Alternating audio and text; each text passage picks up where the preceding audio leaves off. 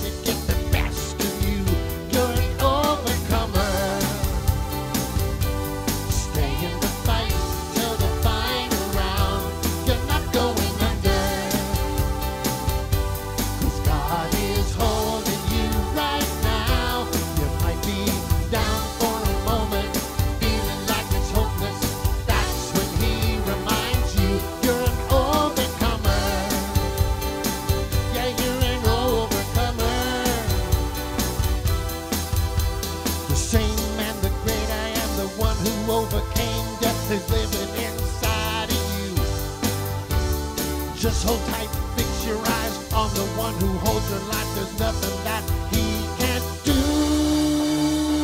You're an overcomer. Stay in the fight till the final round. You're not going under. 'Cause God is holding you right now. You might be down for a moment, feeling like it's hopeless. That's when he reminds you you're an overcomer. Yeah, you're an overcomer. So don't quit, don't give in, you're an overcomer. Don't quit, don't give in, you're an overcomer. Don't quit, don't give in, you're an overcomer. You're an overcomer.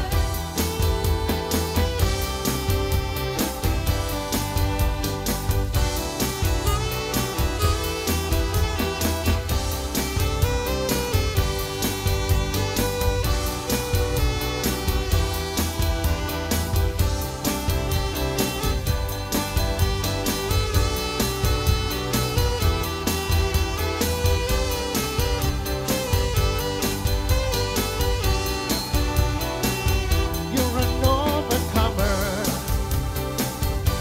Stay in the fight till the final round. You're not going under.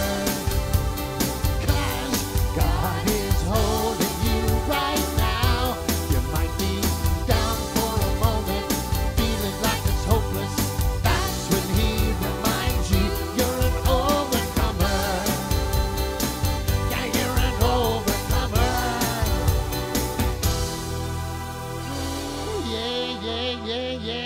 Yeah. Everybody say it out loud. I'm an overcomer by the blood of Jesus. Oh, and the word of my testimony. Oh, let me tell you something about that verse. You are overcomer because of the blood of Jesus and because of the word of your testimony. Your testimony in that verse doesn't mean, well, in 1952. God came into my life, and he did something good for me, and I'll never forget it. That's not the word of your testimony that verse is talking about. The word of your testimony is every word out of your mouth that agrees with God's word. That's your testimony, is every word out of your mouth that agrees with the truth. Remember when you go to court, you know, all you guys that go to court all the time and everything, you know, we bail you out of jail all the time. When you go to court and you put up your hand and you swear to tell the truth, the whole truth, and nothing but the truth, they call that giving your testimony. Amen? So let's just tell the truth this morning. Amen?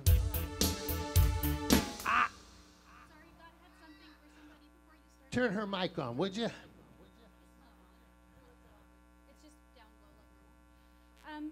There's a lady, a very beautiful lady in the third row in like a peachish pinkish jacket.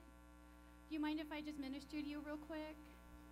That song, Overcomer, God had me look up the definition of overcome, and he said that song we did for you because of something that you'd been going through. Said the definition of overcome is to conquer, to vanquish, defeat, subdue, reduce, overcome, overthrow, mean to get the better of by force of strategy. Conquer implies gaining mastery of. He said, that is you, my daughter. That is how I made you. So you are not weak. Do not think for 1 minute that you're weak, because you are not. You are an overcomer. Everybody stick your hands to her right here, and let's just declare this over her. You're an overcomer. Stay in the fight till the final round. You're not going under. Ooh. 'Cause God is holding you right now. You might be down for a moment, feeling like it's hopeless, but that's when he reminds you you're an overcomer. An overcomer. You're an overcomer.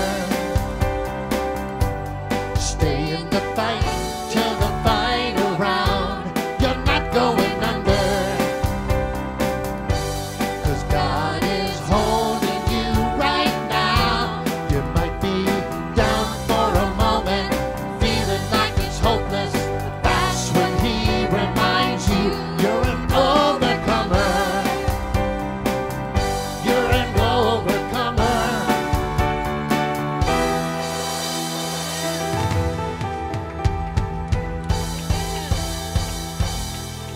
Thank you, Lord. I believe every word of it. Let's say this over her too. Amen.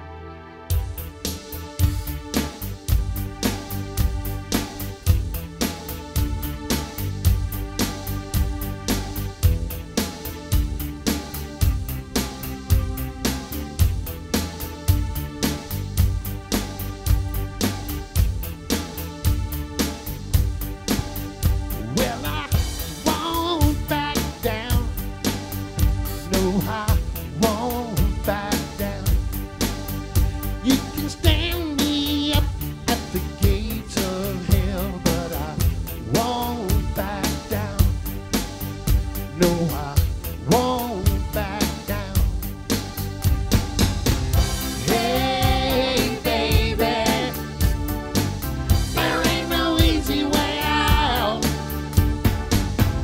Hey, I stand my ground, and I won't back down. I'm gonna stand my ground. I won't be pushed around, and I keep this world from dragging me down. Gonna stand my ground, and I won't back down. Hey, baby, there ain't no easy way out.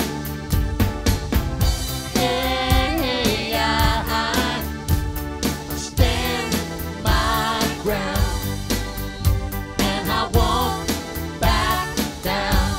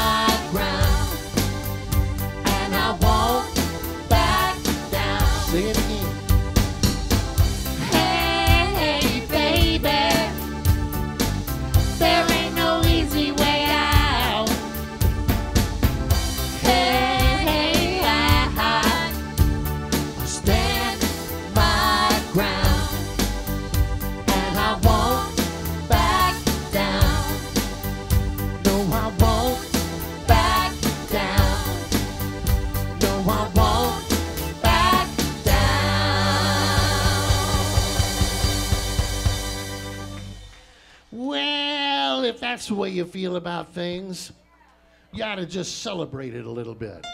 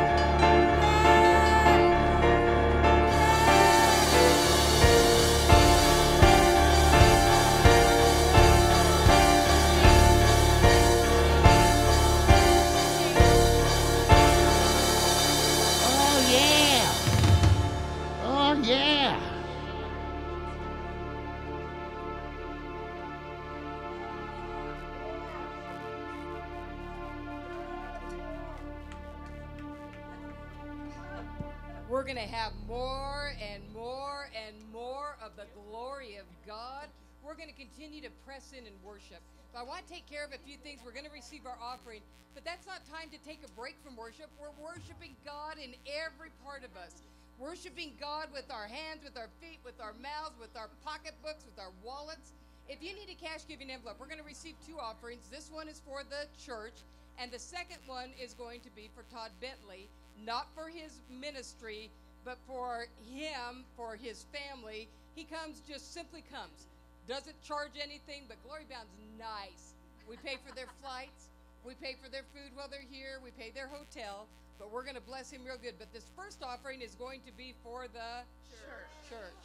If you need a cash giving envelope for the church, if you'll raise your hands, the ushers will bring that to you. It's for your cash giving and your credit card giving. And I'm telling you, I've never seen better givers than we have at Glory Bound. Never. It's amazing. It's totally amazing. Everybody does their part, and that's a great and wonderful thing. One thing that we have testimony of, and Patricia King told me this, and every speaker has told us this, that most places they go, they get an honorarium. Well, we don't want to give them an honorarium. We want to honor them in our giving.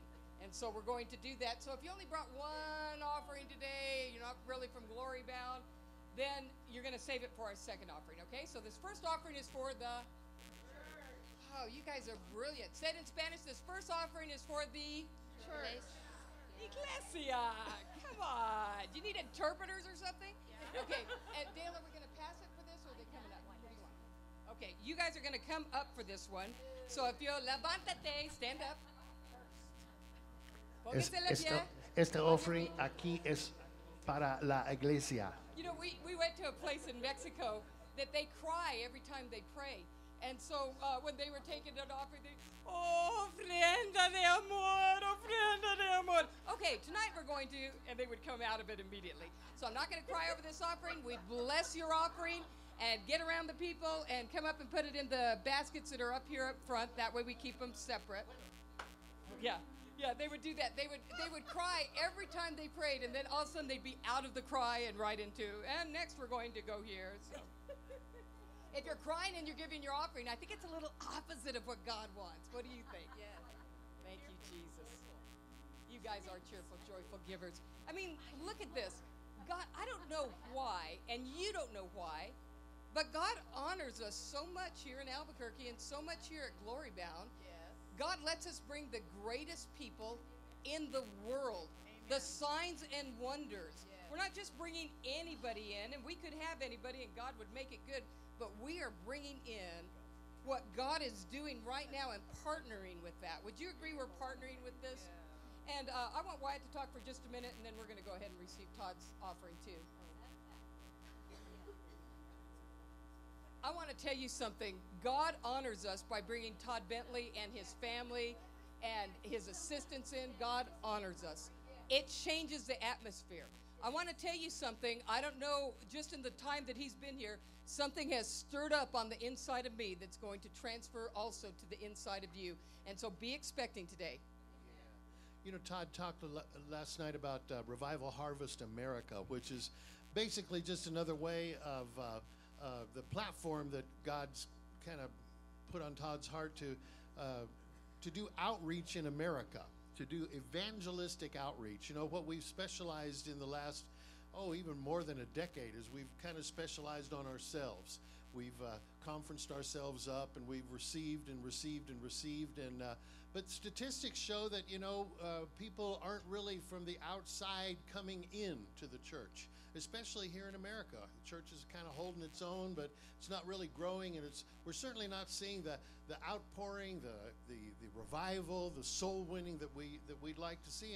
And everybody in the church is just kind of trucking along and everything, but we're scratching our heads. Well, how do we reach everybody else? How do we reach the folks that really need the Lord and don't know about Him? Todd's got an idea from the Lord about doing stadium revivals, public stadium revivals. And they did a prototype a few weeks ago up in New York near Buffalo. And, you kind of got to, when God tells you something, you kind of got to step out in faith and learn how to do what He says and stuff. And so He's got another thing planned actually next year in Los Angeles, and we're going to be part of it. I signed us up. So I don't know what that means. You know, I have know what that means. We'll get us a 45-seat hot rod and go out there and pack it up and see if we can help out a little bit or something like that. But I think we need to be in on this. There's a little complexity to this that actually involves Albuquerque. I know Bob Jones has a prophecy about revival up and down Route 66. And guess where Albuquerque sits? Right in the middle of Route 66. And, you know, that's going to be part of something. I believe we're going to have a stadium revival here. I'm sorry, Teresa, turn my microphone on. I'm sure they didn't hear me. I said, I believe we're going to have a stadium revival here. And we know how. I'm an old rock promoter. I can set up a stage and a PA at the UNM Stadium over there. We can do this. This is easy stuff. Yeah. Hallelujah. But anyway, I believe that we need to kind of watch and be part of what's going on here regarding revival, because, you know, the church has got a lot of pent-up energy. We're seeing this even in the political realm and everything. The church has got a lot of excess energy, and we're spinning it in some of the wrong places sometimes. You know, we're starting to bite at one another's heels and starting to gripe and grouse. And you know, when the children of Israel did that in the wilderness, it just meant that they were in the wilderness too long. You know, let's get something to do. And if it's soul winning, I think that would be pleasing to the Lord. I think that would really be good. So anyway, when he talks about Revival Harvest America, let's kind of be part of the overall picture of not Todd's organization even as much as God's organization, wanting to reach out and reach a generation that has not yet been reached. Amen? Yep. Praise God. Now, this offering, we're going to use our Glory Bound envelopes, because we're going to give this as a gift to Todd Bentley, okay? This is our gift to him. So if you need cash giving envelopes, do not use the envelopes on your seat. We're going to use that tonight or later, whatever Todd feels. This is a Glory Bound offering to Todd Bentley, okay? Are you guys ready for this? We're supposed to honor the prophets. We're supposed to honor them and be good to them. I try to be real nice because I know that I'm going to get a prophet's reward. If you need a cash giving envelope, I want to bless Todd better than he's ever been blessed here before, okay? This is real important that we partner in a way that lets him know how much we appreciate and how much we love him. Jess even lets him come. That's pretty awesome. But next time we'll make sure that Jess and the kids come. They're pretty awesome. Pretty awesome. I love this family. I love the hearts, and it changes everything in here. If you haven't been here in the last few meetings, you'll notice that the atmosphere is already charged. It's wonderful, and that's what Todd, he can bring it every time. They're talking to me. I'm He sorry. can bring it. There's no one upstaging me, is there? I just want to make sure that I'm not being upstaged at all. Okay, make your checks out to Glory Bound, and we're going to give him one big check to take with him from Glory Bound. Make your checks to Glory Bound. Use those envelopes for your cash giving and for your credit card giving. And this time the buckets are going to be passed. That way we distinguish the offerings. Make sure you do it in a way that's worthy of the Lord. Do the best we can. Father, in the name of Jesus, I thank you so much for Todd Bentley's ministry, for the future that you have for it, for the past of everything wonderful and incredible that you've done for right here, right now. And in the name of Jesus, I bless this offering that it would lead to life. Yes. In the holy name of Jesus, I thank you for it, Father. In Jesus' name. As they pass the buckets, make sure that you know that you're being a blessing and that your offering is blessed. Keep doing it as a worship. You know, Claudia, while I was up there, the band rebelled. Yeah. They wanted to play everybody this song, so let's just do this.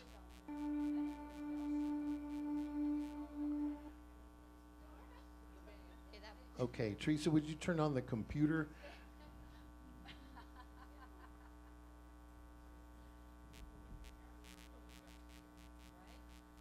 And here we go. Oh, that's not. Oh, let's do this one instead. Yeah. That's a good song too,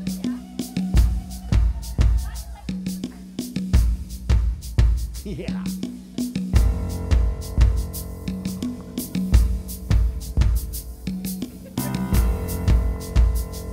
I got a question for you. Who is moving on the waters? Who is holding up the moon? Who is peeling back the darkness with the burning light of noon? Who is standing on the mountains? Who is on the earth below? Who is bigger than the heavens?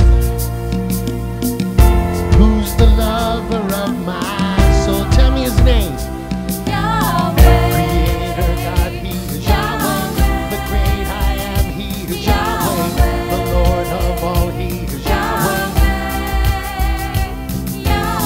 Rose of Sharon, he is Yahweh. The righteous Son, he is Yahweh. The three in one, he is Yahweh. Hey. Who is he that makes me happy? Who is he that gives me peace? Who is he that brings me comfort? Turns the bitter into sweet. Who is stirring up my passion? Who is rising up in me? Who is filling up my hunger with everything I need? Say his name. Creator God, he is Yahweh. The great I am, he is Yahweh. The Lord of all, he is Yahweh. Rose of Sharon, he is Yahweh. The righteous Son, he is Yahweh. The three in one, he is Yahweh. Oh yeah. You are holy and eternal, and forever you will reign. Every knee will bow before you, every tongue will confess your name. All the angels give you glory as they stand before your throne. And here on earth we gather to declare your name alone. Everybody say that name. Creator God, he is Yahweh. The great I am, he is Yahweh. The Lord of all, he is Yahweh. Rose of Sharon, he is Yahweh. The righteous Son, he is Yahweh. The Lord of all, he is Yahweh. Oh yeah. Creator God, he is Yahweh. The great I am, he is Yahweh. The Lord of all, he is Yahweh. Rose of Sharon, he is Yahweh. The righteous Son, he is Yahweh. The three in one, he is Yahweh. Oh yeah, here we go now.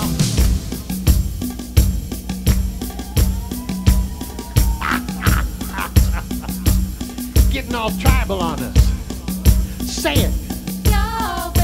Ugo tikso wame, uye na kwahe ame, ule kwahe lame. Ugo tikso wame, uye na kwahe ame, ule kwahe lame. Say it again. Creator God, he is Yahweh.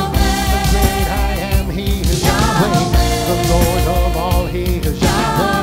Oh yeah, yeah. Rose of Sharon, he is Yahweh. The righteous Son, he is Yahweh. The three in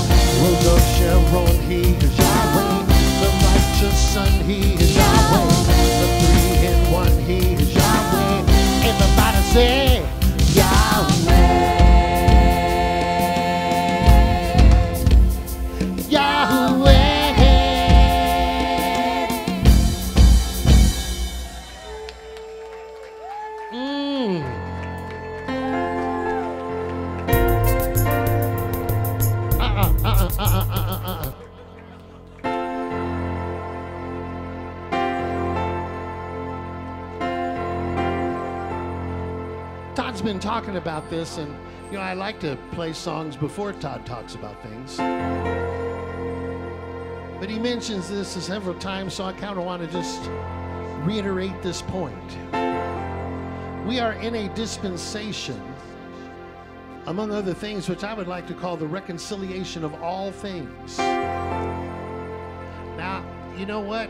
Just like most everything in the Spirit, it's already here before we know it. And so sometimes we find ourselves calling for things that are already here. Well, that's okay. Let's just kind of get on the same page with this stuff, amen? The earth belongs to Him. Are we okay about that? Are we okay about that, the earth belonging to Him? Oh, Brother Wyatt, you don't know what's going on out there. Oh, Brother Wyatt, you've got your head stuck in the sand. You should see the way the devil's doing this and the devil's doing that, and praise be His name. I mean, that's kind of the way we do sometimes. We give Him a little bit too much glory. Jesus is Lord over all things. Say that out loud. Jesus is Lord over all things. Say it one more time. Jesus is Lord over all things. The earth belongs to Him. The fullness of it all, it is His. The world, everyone, everything, all there is. All the earth belongs to Him. All the earth belongs to Him. When the fullness of time had come, He sent down His Holy One, so the subjects of the law might be made free, so He could call us all His sons, yeah, so He could call us all His sons. Restoration of all things is at hand, is at hand. That means right here, right now. Restoration of all things is at hand, is at hand, yeah.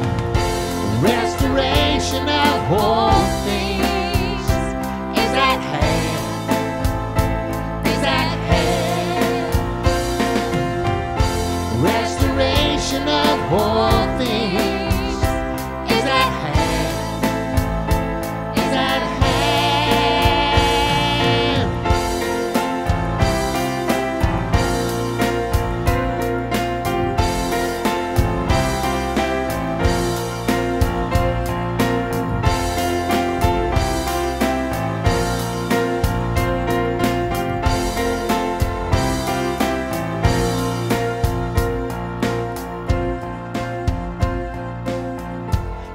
Of time has come once again. The climax of this age is now at hand. Everything will be made as one and headed up in Him, all according to His plan. Yeah, it's all according to His plan. And I'm here to tell you this morning that He really does have a plan, and it's a good one. Yeah, it's all according to His plan. Restoration of all things is at hand, is at hand. Restoration of all things is at hand, is at hand. Restoration of all things is at hand, is at hand. Restoration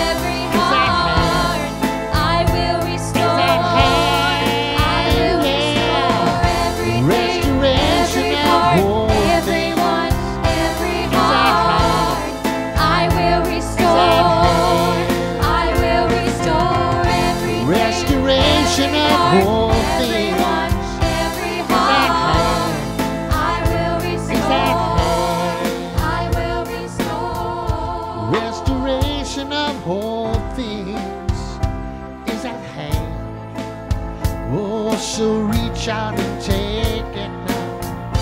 Restoration of all things is at hand. Oh, believe and receive it now. Restoration of all things is at hand. Right here, right now.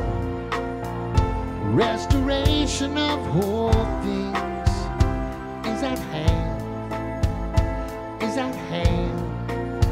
I just want to speak right now over your businesses. There are people that have lost some things in business, and I want to speak a complete and total restoration over your business. If you're in the red, if you've been in the red, even if you've already lost it, I speak a complete and total restoration over your businesses in Jesus' name.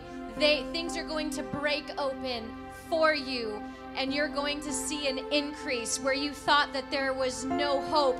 The Lord says, I don't think so. I gave you the dream. I gave you the desire. I gave you the business. And what I have given you, let no man take away from you. So I break that open for you in Jesus' name.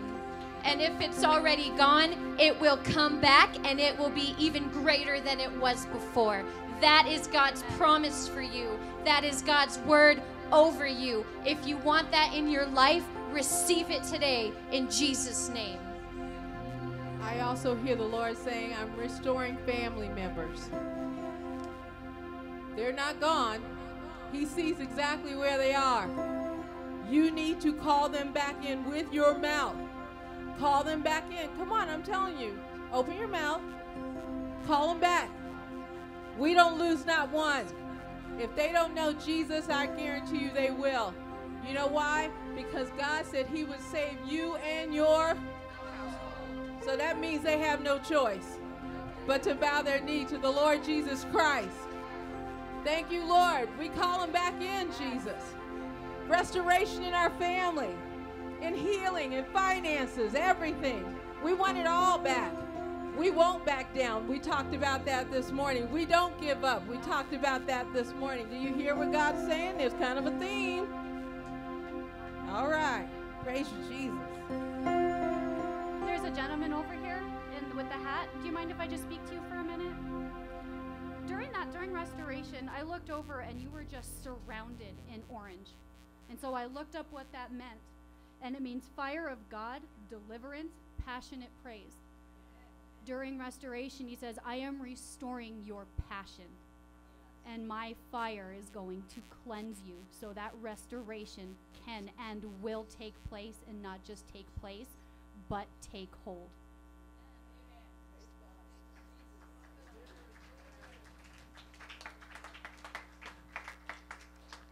That and 9,999 other reasons. Amen.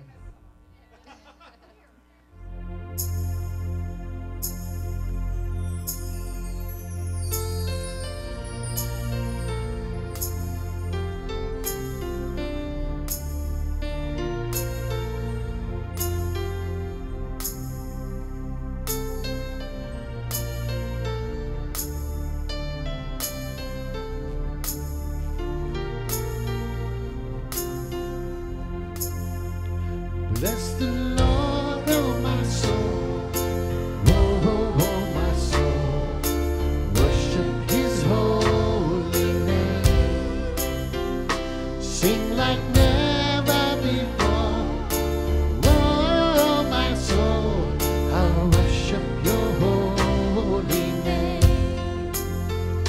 Bless the Lord, oh my soul, oh my soul, worship his holy name. Sing like never before. Oh, my soul, I'll worship your holy name. The sun comes up, it's a new day dawning. It's time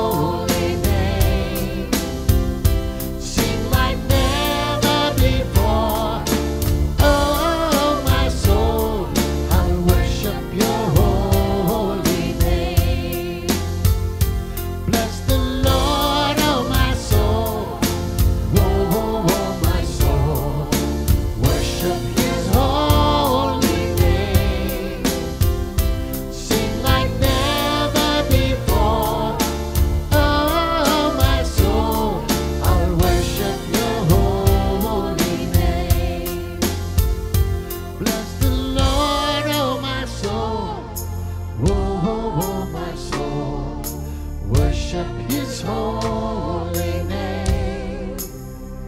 Sing like never before. Oh, my soul, I'll worship your holy name.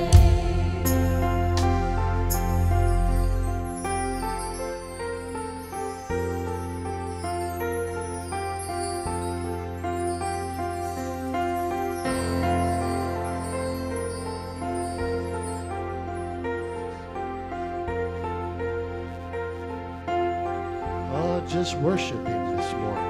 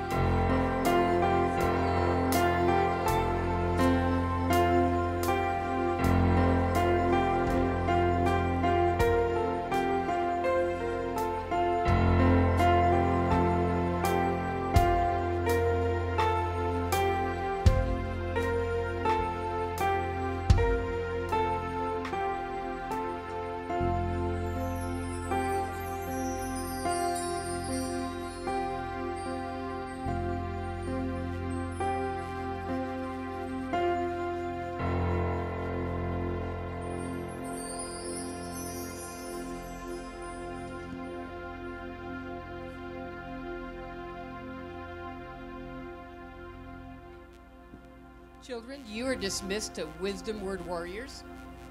I want to tell you something before we introduce Todd. The second time Todd came, we were at Rudy's barbecue eating, and he said, I just want you to know I've come twice to Albuquerque, and I'm going to be going to other places, so this is the last time I'll be here. And then he got up and went to the restroom, and Mary turned to us and said, he is so wrong. He's going to be here over and over and over again. And she said, you'll see. And then as Lakeland went on, when it was in its prime, we talked to Don Perozic, who was working with Todd at the time there. And Mary said, yeah, we're going to invite Todd to come here. And Don Perozic said he will never come to Albuquerque again. He just won't do it. They're going to be doing these different meetings now. And Mary said, oh, no, I've seen him in the spirit. He's here. And so that was really cool. And then another time when he came, my daughter called me and said, God has a word for you. Stick close to Todd. Always be supportive. Always be supportive of his family. Always be a friend to him, because God will make you as family, and you'll be able to see him again and again, and you'll be able to help. And so I'm telling you, as a church, we are family. We are friends. We are family. I love his wife. I like her more than him, but he's great too. You know, he's great too. And so, with that in mind, please welcome Todd Bentley.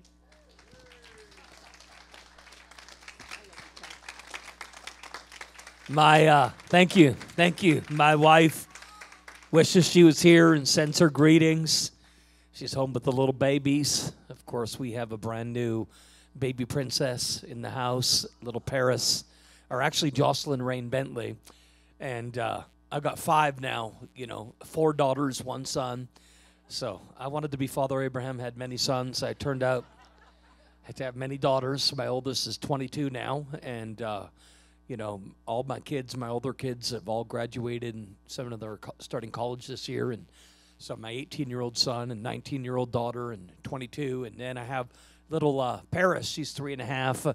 You can imagine how hyper and how active, and especially any daughter of mine. She takes on the evangelist in me, and she's very outgoing. And then we just had a new addition this year. She's 6 months, little Jocelyn Rain Bentley. And so Jessa's nesting, and she sends her greetings. She said, if I was going to get it on the road and go anywhere, the place I'd want to be is New Mexico with our glory-bound family and friends. So that's the truth. So Jessa's with us in spirit here today, and Mom is in town, of course, from Sacramento, and my wife is half Korean, and so my mother-in-law is from Seoul, Korea, and I'm a big, Asian kind of food kind of guy. So Mom's in town cooking all the Korean barbecue and all the great stuff, and so. But we are blessed, I had my family attend the Revival Harvest America Stadium Crusade a few weeks ago in New York, and they do get out on some trips, but not as much as they used to. Hopefully we'll be in California in November, and I'll have my family out there with me there. But I'm so excited and blessed to have the team that I have that usually travels with me. When I come here, of course, it is family. It is home away from home. And so I just bring my assistant along. And I have a great assistant, a great personal assistant that many of you have yet to meet. And she's up here in the front row hiding. Leslie Moss. Would you just welcome Leslie? Just go ahead and wave at the people. Yeah, I catch her on her phone all the time playing video games when I'm preaching, and I say, it's okay. I say, it's okay. You're more saved than most of us. And she grew up a pastor's kid in Columbus, Ohio. Our mom had a church up there and then won a scholarship to our ministry school a couple of years ago, almost 3 years ago, and came and did our ministry school. And then my wife and I just kind of adopted her in and said, hey, you need to come and work and do the book tables for us. And she's now moved into our home and moved in with our family and become an adopted, a part of who we are. We do kind of really look alike. It's really funny. I don't see a lot of other African American, out here, as much. But it's funny when we travel because, I'm bald and tattooed, and people see us traveling around, and it's quite funny, especially when you're down in the South. We're down more in like the South, Georgia South, and so we always get the weird looks. And somebody actually one time went up to Leslie and said, asked if she was my daughter, and really thought, the resemblance was quite striking. As far as her and I being daughter, father, daughter. I was like, well, praise God, she really does look like me, doesn't she? It's just, the skin color is really what, stands out the most, hallelujah. But anyways, we have a lot of fun, and just so, doesn't trust me with a whole lot of people, but she trusts me with Glory Bound, and she trusts me with Leslie, and so great joy to be here again, and this weekend has been so power-packed. Listen, Friday night, things got opened up in the spirit, talking about heavenly realities and how to pull down heaven and release the substance of heaven, and we talked about all kinds of supernatural stuff. And then last night, I don't even know what we got into, but wow, we had some fun, I'll tell you. And this morning's going to be great. Tonight, we're going to have a special double portion, a literal double anointing service tonight. And we'll get out the oil, and we're going to have fun and do impartation, activation. And I've had this word right now about the double portion, and literally double portion mantles. And so we're going to talk about that a little bit, and have a blowout Holy Ghost party tonight, and pray for healing and whatever the Lord wants to do. But you don't want to miss the anointing service at 7 o'clock tonight. And then have a bookstore as well, guys, and I do want to go out there tonight, maybe after the meeting. We pray for everybody, and you're all blasted and bombed in the Holy Ghost. I'm going to, step into our bookstore tonight, and I'll sign some of the books I brought, a lot of the soaking CDs. I'm going to do this up front because when I start preaching, I want to be able to minister right out of the glory. And so I'm just going to mention a couple of the resources. Who is here today for the first time? You missed the weekend, Friday, Saturday. You're just able to be here this morning. I'm glad you're here. We're going to be ministering to you this morning for sure. Some of you can't be here tonight as well. So I want to have lots of time for laying hands and ministering here at the altar and releasing the anointing. And sometimes I think the encounter with God's presence and what we receive from the Holy Spirit is even more powerful than just the message of the teaching. And I do love to preach, guys. And so I can go on for 2-3 hours and prophesying and preaching. It's never just preaching, but bringing the prophetic. And so I got to kind of rope it in a little bit here so we can have lunch and then come back for tonight's meeting. So I've asked my assistant to, give me the key when I hit that 45 minutes or so I can be at least transitioning to laying hands on people and praying and prophesying and ministering and whatever the Lord wants to do, especially for those that aren't going to be here tonight. And so if you missed out on the last couple of days, I'm sure they have recordings on Facebook Live and other places you can get the messages. But we do have a book table, and I did bring a few of my newest resources. Of course, I've been featuring and talking a lot about the new study guide, the new workbook I have. It's called The Secret Place. It's a workbook, study guide, interactive prayer journal. You can write down your dreams, encounters, visions. And I do take you on a journey into the secret place through the workbook. And we have a lot of, life application, reflective questions for you journaling, hearing the voice of God and experiencing God in the glory. So that's kind of one of my newest resources I never had here last time. It's the interactive prayer journal study guide. And it's a companion to my newest best-selling book, The Secret Place. which is the book I wanted to write 20 years ago when I first started talking about the secret place, and it's become my life's message.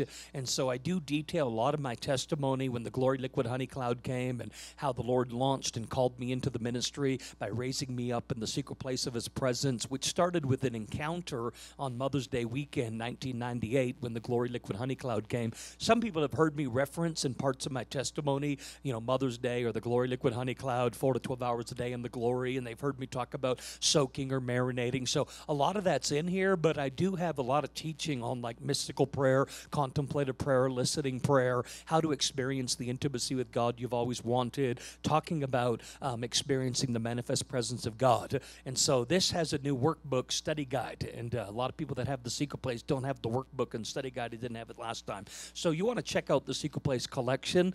It's endorsed. Bill Johnson wrote the endorsement for it, Rick Pino and Rick Joyner, and find out why all the guys love the Secret Place. And there are some great keys in here that'll help you draw closer to the Lord. And, I do talk about third heaven encounters, that I was able to get access to revelation because of intimacy. I share all those secrets, as well as Secret Place of the Stairs, the blessings and benefits of the Secret Place. I talk about the Father's house, going into 9 rooms in the Spirit, the bathroom, the dining room, the rec room, all my classic teachings on soaking. What is soaking? It's all in this book. So I want to give away this copy to people that haven't been here this weekend. We got a big church crowd. This lady right here, you'd like to have a copy of the Secret Place. Let me just give that to you real quick and say thank you for coming, and may the Lord bless you with closeness and nearness and manifest presence. And so a lot of people think they're kind of okay when it comes to prayer and intimacy, and then they read the book and they go, wow, I got a long way to go. And so that'll spark a revival hunger in you guys.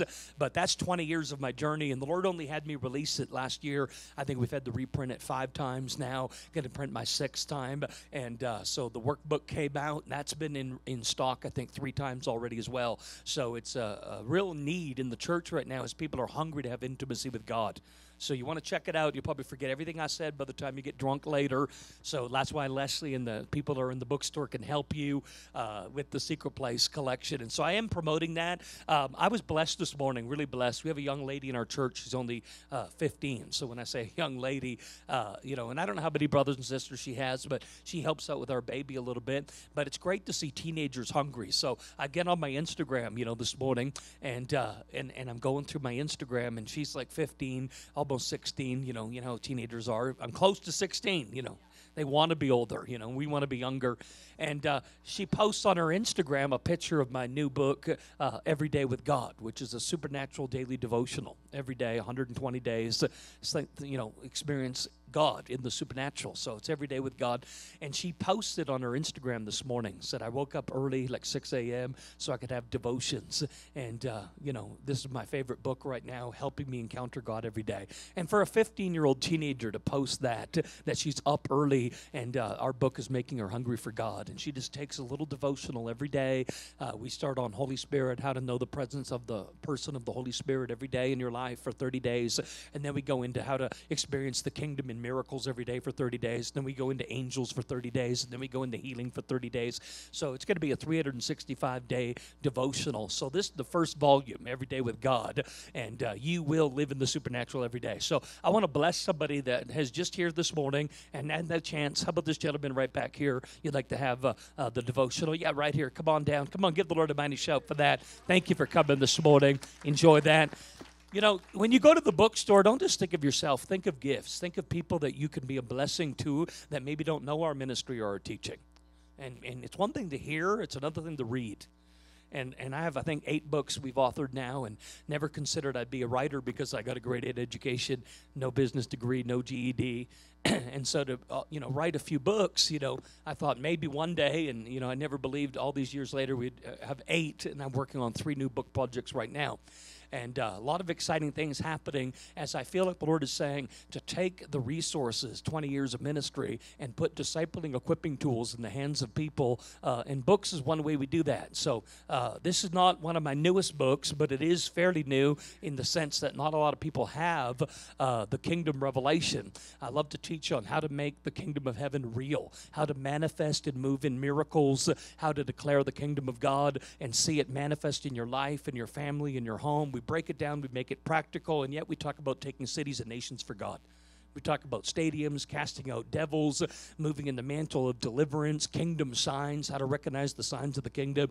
And, it's a throwback to the power evangelism days of John Wimber. So if you'd love to have a little bit more of the kingdom exploding in your life and making heaven real, most of you probably do not have the classic Kingdom Rising. And you want to have it because Kingdom Invasion is coming this year, how to invade cities for God, how to take nations for God. So Kingdom Rising is going to be the first edition, and that's available in the bookstore. This is an equipping series on deliverance, authority, power, signs, wonders, and how to preach the gospel in places like Africa, Pakistan, and around the world in stadiums. So it's a little bit of a power evangelism school as well for those that want to grow in the ministry of the prophetic and power evangelism, harvest, stadiums, miracles, casting out demons. So it's a little bit of a kingdom manual. So I want to give away a copy of Kingdom Rising. Anybody on this side of the room want to have that here? This lady right here, you'd like to have a copy? Let me just bless you with that. There you go. So check out all the stuff, guys, in the bookstore. You've heard me quote Bob Jones a lot. How many of you have heard of Bob Jones? Let me know who knows the legacy. Okay, who's never heard of Bob Jones, the prophet, the seer prophet Bob Jones? Okay, most in the room are familiar. And you've heard me reference some of his famous prophecies, like the billion-soul harvest, the sands of time, the fisherman prophecy. Bob has a lot of famous prophecies. Some of them are decades old that are just manifesting now. And some have never had the chance to sit under Bob, so I actually recorded Bob and why he was going into the heavens. And I would record his prophetic encounters. And we mixed a bunch of music where Bob was sharing supernatural experiences. And I was sharing some encounters, and Stacy Campbell, Lou Engle, some other prophetic voices. And we recorded it in such a way that you're going to experience the open heaven. And you're going to go into the Spirit. And the Spirit of prophecy is going to be something that's transferable. So a lot of people don't know about Open Heavens Volume 1 and 2 because they're very rare supernatural encounters of the modern-day prophets today. So this is more than a soaking worship prayer CD. This is an encounter CD. It's not teaching. It's music, and you get to hear Bob and Stacy Campbell and Lou Engle and the other prophets. So they are on iTunes. A lot of people don't know they're all on iTunes. I think I have 8 or 9 marinating, soaking type CDs. But I'm going to give away this special Bob Jones classic, Open Heavens Volume 2. So anybody celebrating anything big? Bathroom, dining room, anniversary, who wants to eat? Hallelujah.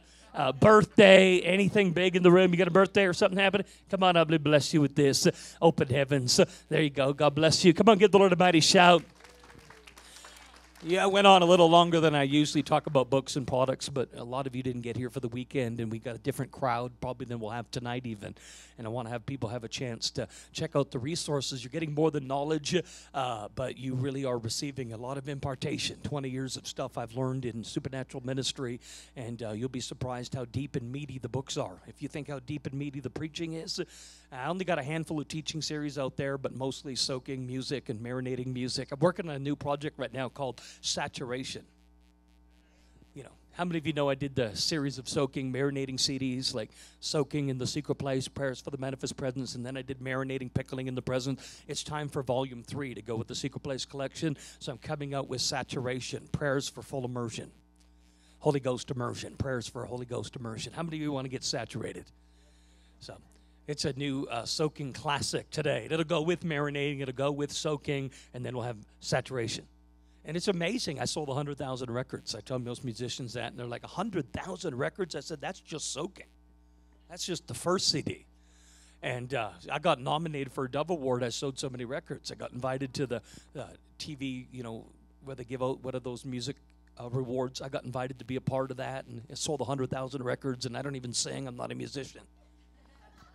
And they go, how do you sell 100,000 records? You don't sing. They go, what do you do? I said, I soak. He said, what do you mean you soak? I said, I go into the glory, and there's music, and I encounter God, and that anointing drips off onto the CD, and other people want to capture that and go into the secret place, so they're hungry for the glory of God. That's how I sold 100,000 records. And they said, no singing at all? I said, nope, just praying. Just laying on the floor in the glory, going into heaven and praying, and we got some music. And then I even took the prayers out because my voice became distracting, and I said, I'm going to do one without prayers, and then boom. And became a viral, CD for people. And then I thought, wow, I've never believed 9 years later, 10 years, I would have like 8 CDs, and I don't even know how to play a chord on any instrument. I'm the most untalented guy. And our newest CD is a worship experience, and it's pretty amazing. I even attempt to sing a little bit about the honey and the oil and the wine. How many love to drink the honey, the oil, and the wine?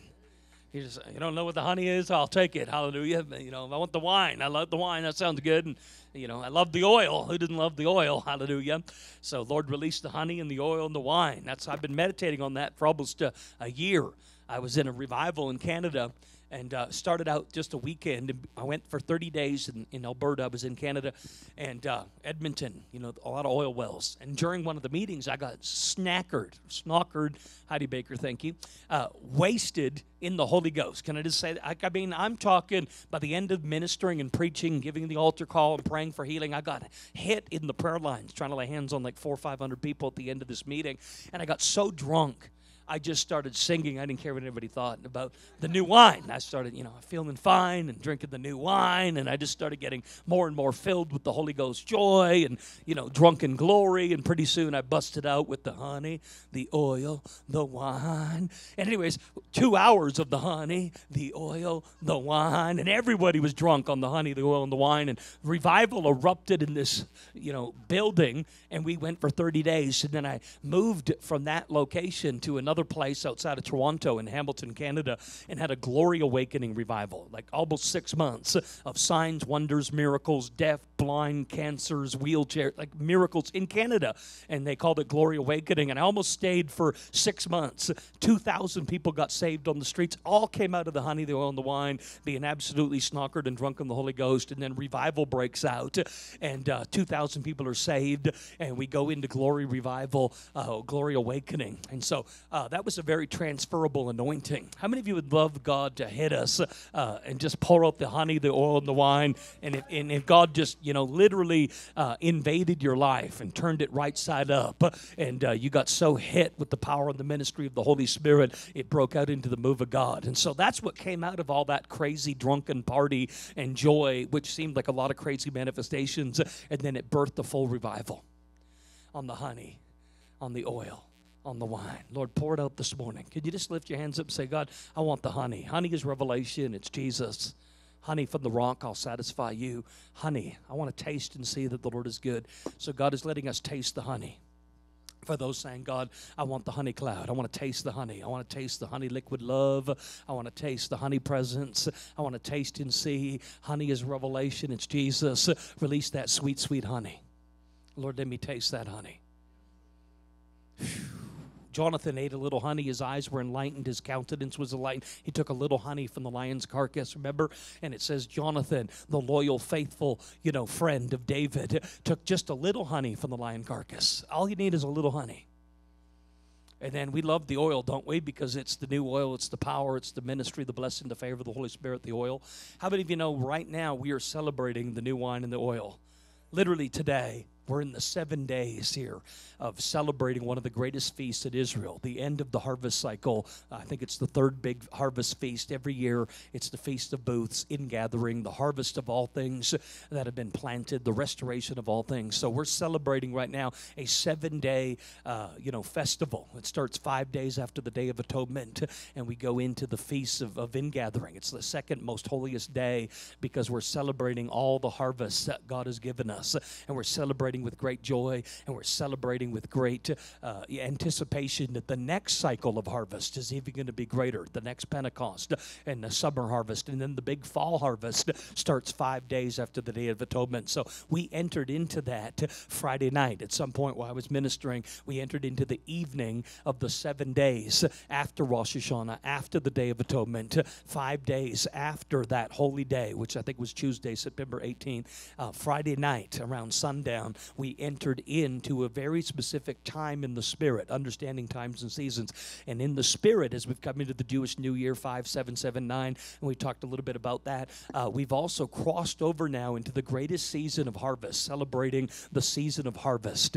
And so I want to honor that, but the Lord visited me in a very powerful way here Friday night, in between the, 3, 4 a.m. in the middle of the night, Friday, Saturday. The Lord visited me in a very powerful way as the Lord of the harvest.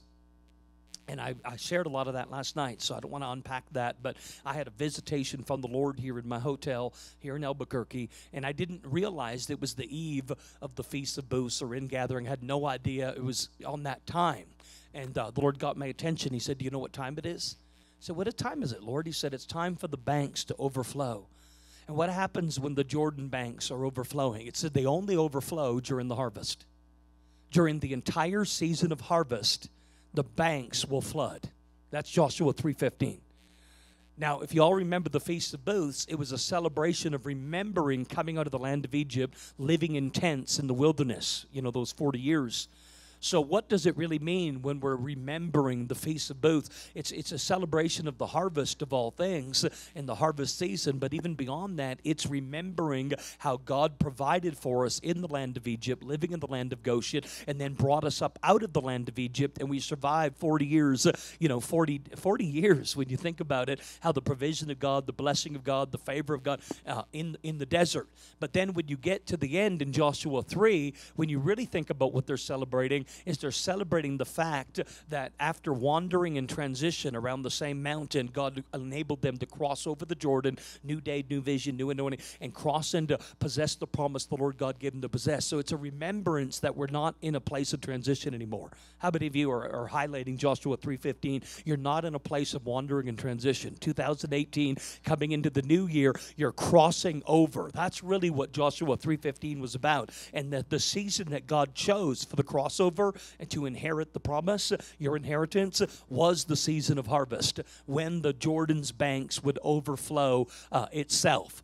And so, I wouldn't have even caught what time it was if I didn't have the encounter in my hotel room where I wake up and I'm like in a trance. So I know I'm awake. I know I'm in my hotel, but I'm taken to the banks of the river, and I'm seeing how the river is going to overflow its banks. And the Lord starts speaking to me about the floods of God's Spirit and the harvest. Hand in hand, God would pour His Spirit like floods on dry ground, pour His Spirit out like water on him who was thirsty, release rivers in the desert. And the whole river of God, Ezekiel 47, gets deeper the further it gets out from the temple. It's not ankle deep, knee deep, waist deep, but a river that's so deep. Well, the river at its deepest part in Ezekiel 47 becomes a river of what? Harvest. Fishermen alongside of the banks of the En-Gedi. So I literally saw the Lord with a net, and He was casting out this net. And I knew it was Albuquerque. He was casting out this net. He said, "I have a new net, a new harvest net, supernatural harvest net, acceleration, and this anointing is here." And it was like Jesus as a fisherman, and He was handing out this net. And it was awesome because it was heavenly. The vision I was having, the Lord, was very heavenly, very translucent. It was almost like seeing a ghost, white. And even the net was kind of a white with a blue. And I knew it was a heavenly thing, but yet it was a very natural thing. And the Lord said, the banks are going to overflow. The floods are coming. And that's the Spirit of God. Floods mean Holy Spirit, outpouring, downpour, revival. When God pours His Spirit out like floods on dry ground. So I'm not talking a negative thing. We got floods in the Carolinas from Hurricane Florence right now. And literally we're flooding in the Carolinas. We're taking that as a prophetic sign that the banks are going to overflow and we're coming into a great harvest, okay? But literally, I believe in America, we're going to see at the same time like a flash Holy Ghost. I love the flash floods of the Holy Spirit. They're suddenly upon you, and you don't just have ankle deep, but you're in a river so deep you can't cross, but you have to swim, and you're gone from a river of life and healing to now it's a river of harvest, fishermen alongside the banks. And so here's Jesus, and He's throwing out this great net. He said, "I've got the net fixed for Albuquerque for the harvest." And I noticed when He kept giving out the line, the net, it didn't have any end or beginning. The net didn't have any end or beginning. The net just kept going. He said, it's the harvest that never ends. How many are ready for the net to bring in the harvest that never ends? What does the Bible call the harvest that never ends? The harvest at the end of the age. When they thrust in the sickle in Revelation 14, Revelation 14 is the fulfillment of Matthew 13, 7 parables about the harvest, and the eternal everlasting gospel will be preached. How many of you know that the eternal everlasting apostolic gospel is being preached and revealed like never before? And the angels called harvesters thrust in the sickle, right? This is when the goat nations, the sheep nations, the wheat and tares grow together. One last great harvest. And nobody knows whether that'll be a 50-year season or a 100-year season, but there will be a great future harvest, one called the harvest at the end of the age. It's a future kingdom harvest, and it's very different than Pentecost, which we started the church with 3,000 saved, then 5,000. That was Pentecost. We've yet to move into the fullness of apostolic kingdom, and we really are starting to understand things about the kingdom right now and preaching the eternal, everlasting gospel. But I believe that the future harvest, one last great harvest, if not you, your children's children, will be alive for that harvest. I'm preparing a generation now of last day harvesters before the return of Christ. And wherever you want to put your end time eschatology or rapture, you go ahead and do that. But I have my conviction that it's going to be darker and yet the coming glory of God, the contrast between light and darkness. And we're going to be in the light. And so we're going to have no fear. Doesn't matter how dark, deep darkness, arise and shine, for your light has come and the glory of the Lord has risen upon you. So I've been talking a little bit about this heavenly encounter I had with supernatural harvest and acceleration. And I saw the Lord of the harvest giving out the net. And I was quite surprised in Albuquerque I had that visitation, because this was the kind of visitation where I immediately came under the presence of God. It was very holy, and I'm having an encounter with Jesus in my hotel room in Albuquerque. And the Lord says, what time is it? I had to look it up and find out that the Lord was trying to get my attention about this 5-day window. He goes, I visited you on the very night, on the evening.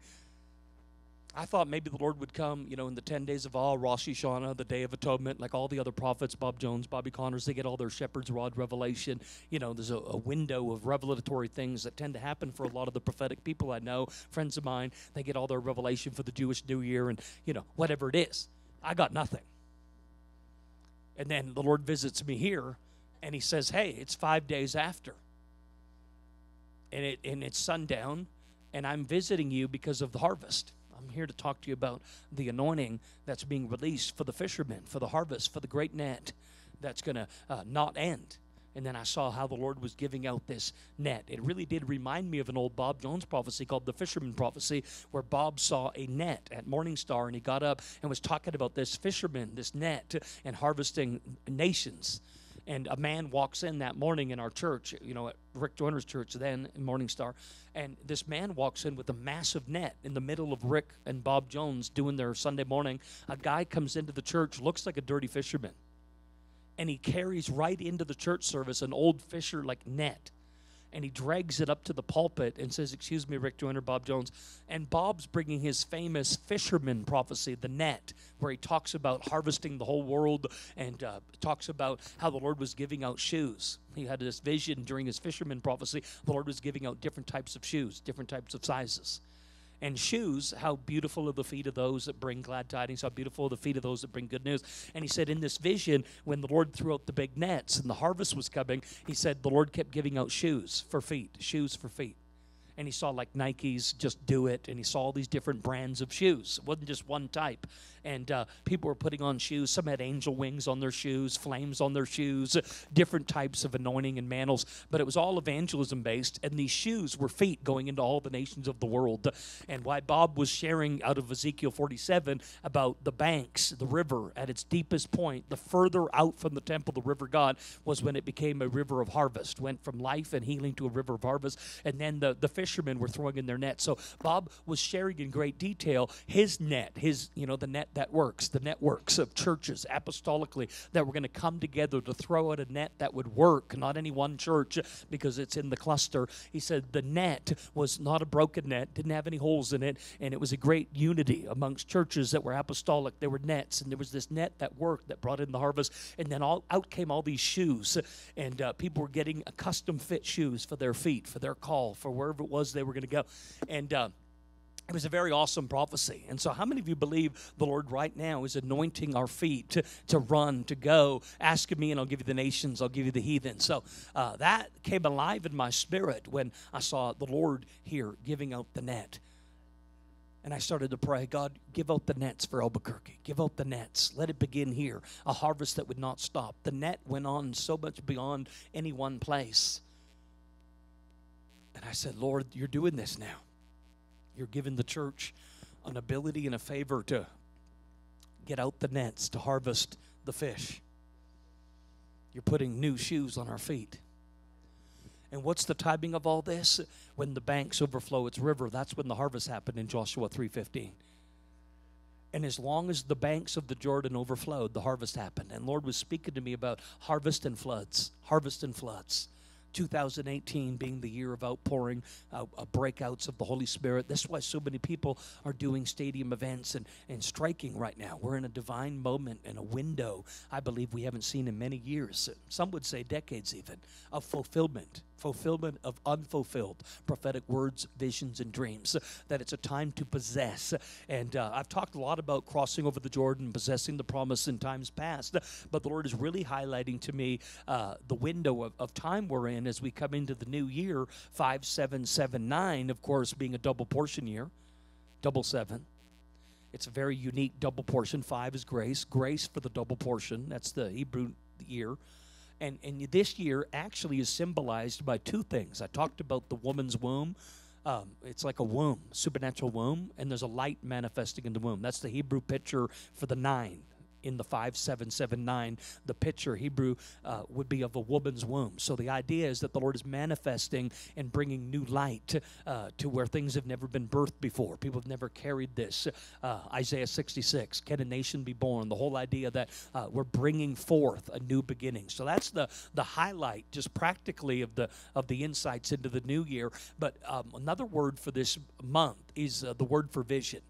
And it's a double portion time of vision. There's an open vision thing, and God's breaking the attack on our vision. And literally, as we come into the new year, it speaks of 2 things: the open door, the open vision, and it speaks of the new birthing, the light manifesting in the womb. That's kind of the prophetic picture for the 5799. You know, it isn't amazing how God's calendar has all the pictures, and He's prophesying through the every year. And if you follow the calendar over the last years, you can really see prophetic things even happening and manifesting in the church connected to God's seasons. And that's really what the feasts are about, are God's season. I'm not here to preach on all the feasts because I'm not an expert in any way on any of the feasts. I just love the fact that we are in and transitioning into the greatest season of harvest. And I believe, wouldn't it be like the Lord to use this window in this time to download all this stuff on us? And so the month is a vision month, and I've seen the Lord, since we were moving into this new season, healing eyes more than ever. Like 17 testimonies of people healed of blindness in the last 3 weeks. 26 days. 17 testimonies of blindness healed. And I talked about my eyesight being healed, being legally blind on Father's Day morning, my eyes popping open, and the Lord healing my vision from a rare, incurable eye disease called Stargardt's. And the Lord prophetically told me there's an attack on vision, the seers particularly.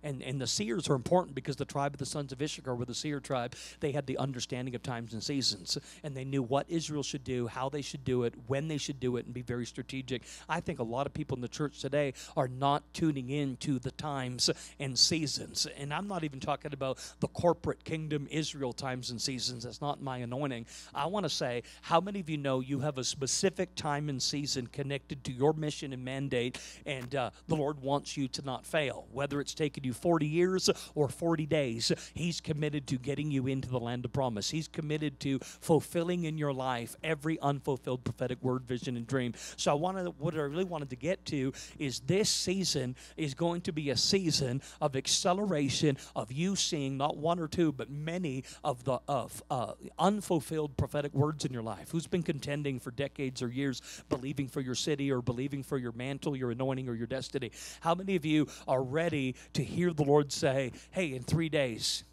this is Joshua, he went through the camp and he told everybody in 3 days, after 40 years, all the words of Moses are coming to pass, guys. In 3 days, we're going into the land of promise. 40 years of waiting, desolate, dry wilderness. In 3 days, we're crossing over. Now imagine what it would have been you want to talk about the buzz amongst all the people? You mean we're the generation after 40 years? And all the words to Moses and Joshua and Caleb, we're like going in. Like, you can hardly believe after 40 years of waiting for the promise. How many of you have given up? It's been so long, 5 years, 10, 20, 25. It's like, how do we, after all these years, believe for our city? And all the prophetic words that have come and all the guests and all the ministry. Well, imagine the Lord showing up in Joshua 3 and saying, hey, it's the end of wandering and transition. You know what time it is? Harvest time. And now you're about to cross over into the new day, the new vision, the new anointing. And I'm about to enable you to receive 40 years of all the words of Moses. That's about to happen to you.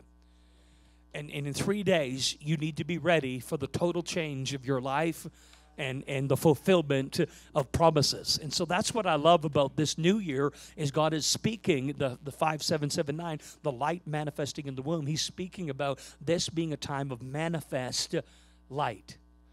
You can only carry an expectation for 9 months or a season before you must give birth. How many of you are ready to give birth to whatever it is you've been carrying in expectation? The womb of your spirit has been carrying and contending for the promise. So that's why it's so important right now. The light manifesting in the womb is the Lord is speaking about if you've been barren to give birth. Isaiah 66, you're not birthing the promise. It's coming to the time of delivery, but you're not bringing forth, right? And so there's a whole thing about the birthing woman right now. And that's why we need to pray for our womb, to birth, to have new seeds, to have new vision, to have new, and let me say it this way, because we're celebrating the end of the harvest season for the year, as Israel prepares for the next season, let's call it the new planting. How many of you would love to see the new planting of gifts, anointings, mantles, commissionings, mandates, whatever it is, and you're just ready to do the next thing, to cross over? And so the interesting thing about the harvest of all things is everything that was in the field had to be reaped. But remember Ruth? When Ruth was with Boaz in the beginning, she only reaped the corner. She was poor, living in the land of leftovers, and here's Ruth with the reapers and the harvesters. And Boaz, of course, gives the command that even though Ruth isn't, we're going to give Ruth favor, and you're going to give her the full reaping. She's not going to reap the corners. She's going to get out into the whole field and reap the field. There's a big difference between first fruit Pentecost, one corner of the field, and that's a prophetic, God's going to bless my land, and I'm going to bring in the whole harvest later, right? So only after you brought in everything that was in the field could the field be ready for the next planting. Some of you have not had the next planting because you haven't harvested everything that's been in the field. So you can't get to the next harvest cycle. You can't get to the next planting. So I'm prophesying to you, you need to say, Lord, my bread, I cast it on the water, it'll return to me. There cannot be one seed in my last season that has not been harvested. You have the right to believe that it's harvest time, and that anointing is moving forth in power now to command everything in your life that's been seed to manifest so everything in the field can be harvested so you can have a new planting. How many are ready for a new planting? To plant and operate and move in things you've never planted, operated, or moved in. You must believe this is a time of birthing, regardless of how barren you've been, that God's going to bring forth the manifestation. So when did this happen? It happened in Joshua 3:15. There's so many prophetic things to the bank was overflowing its banks, the Jordan. When did the overflow? In the time of season. And only when the time of the harvest you see the banks. So get ready for the church to see a new flood, an outpouring of the Holy Spirit simultaneously as we see the greatest release of harvest. But more than anything, God is speaking about this particular time, and He's saying, remember how I brought you out of the land of sin and judgment, the world. Remember how I brought you out of the land of Egypt. Remember how you dwelled in the tents in the wilderness, and I brought my provision. And remember how I brought you into the land of promise. And so we need to remember today that God is able, even after our own stubbornness sometimes and murmuring and grumbling keeps us from a 40-year, it was only supposed to be a 40-day journey, 40 years of delay. But God was so committed, He made sure we got in. It didn't matter if it took 40 years, you're going to get in to the land of promise, and you're going to take your double portion inheritance. And so that's a lot of what I've been getting as far as download from the Holy Spirit is how we need to position ourselves. And I wouldn't have even noticed if I didn't have the visitation Friday night in my hotel in Albuquerque, where I literally woke up in a trance, and there was the Lord. And He said, I got the net, and I'm bringing this harvest net. And I'm about to bring us into a season where we're going to see the net, and we're going to harvest more in that one small window. You'll do more in one day than you did in 6 months.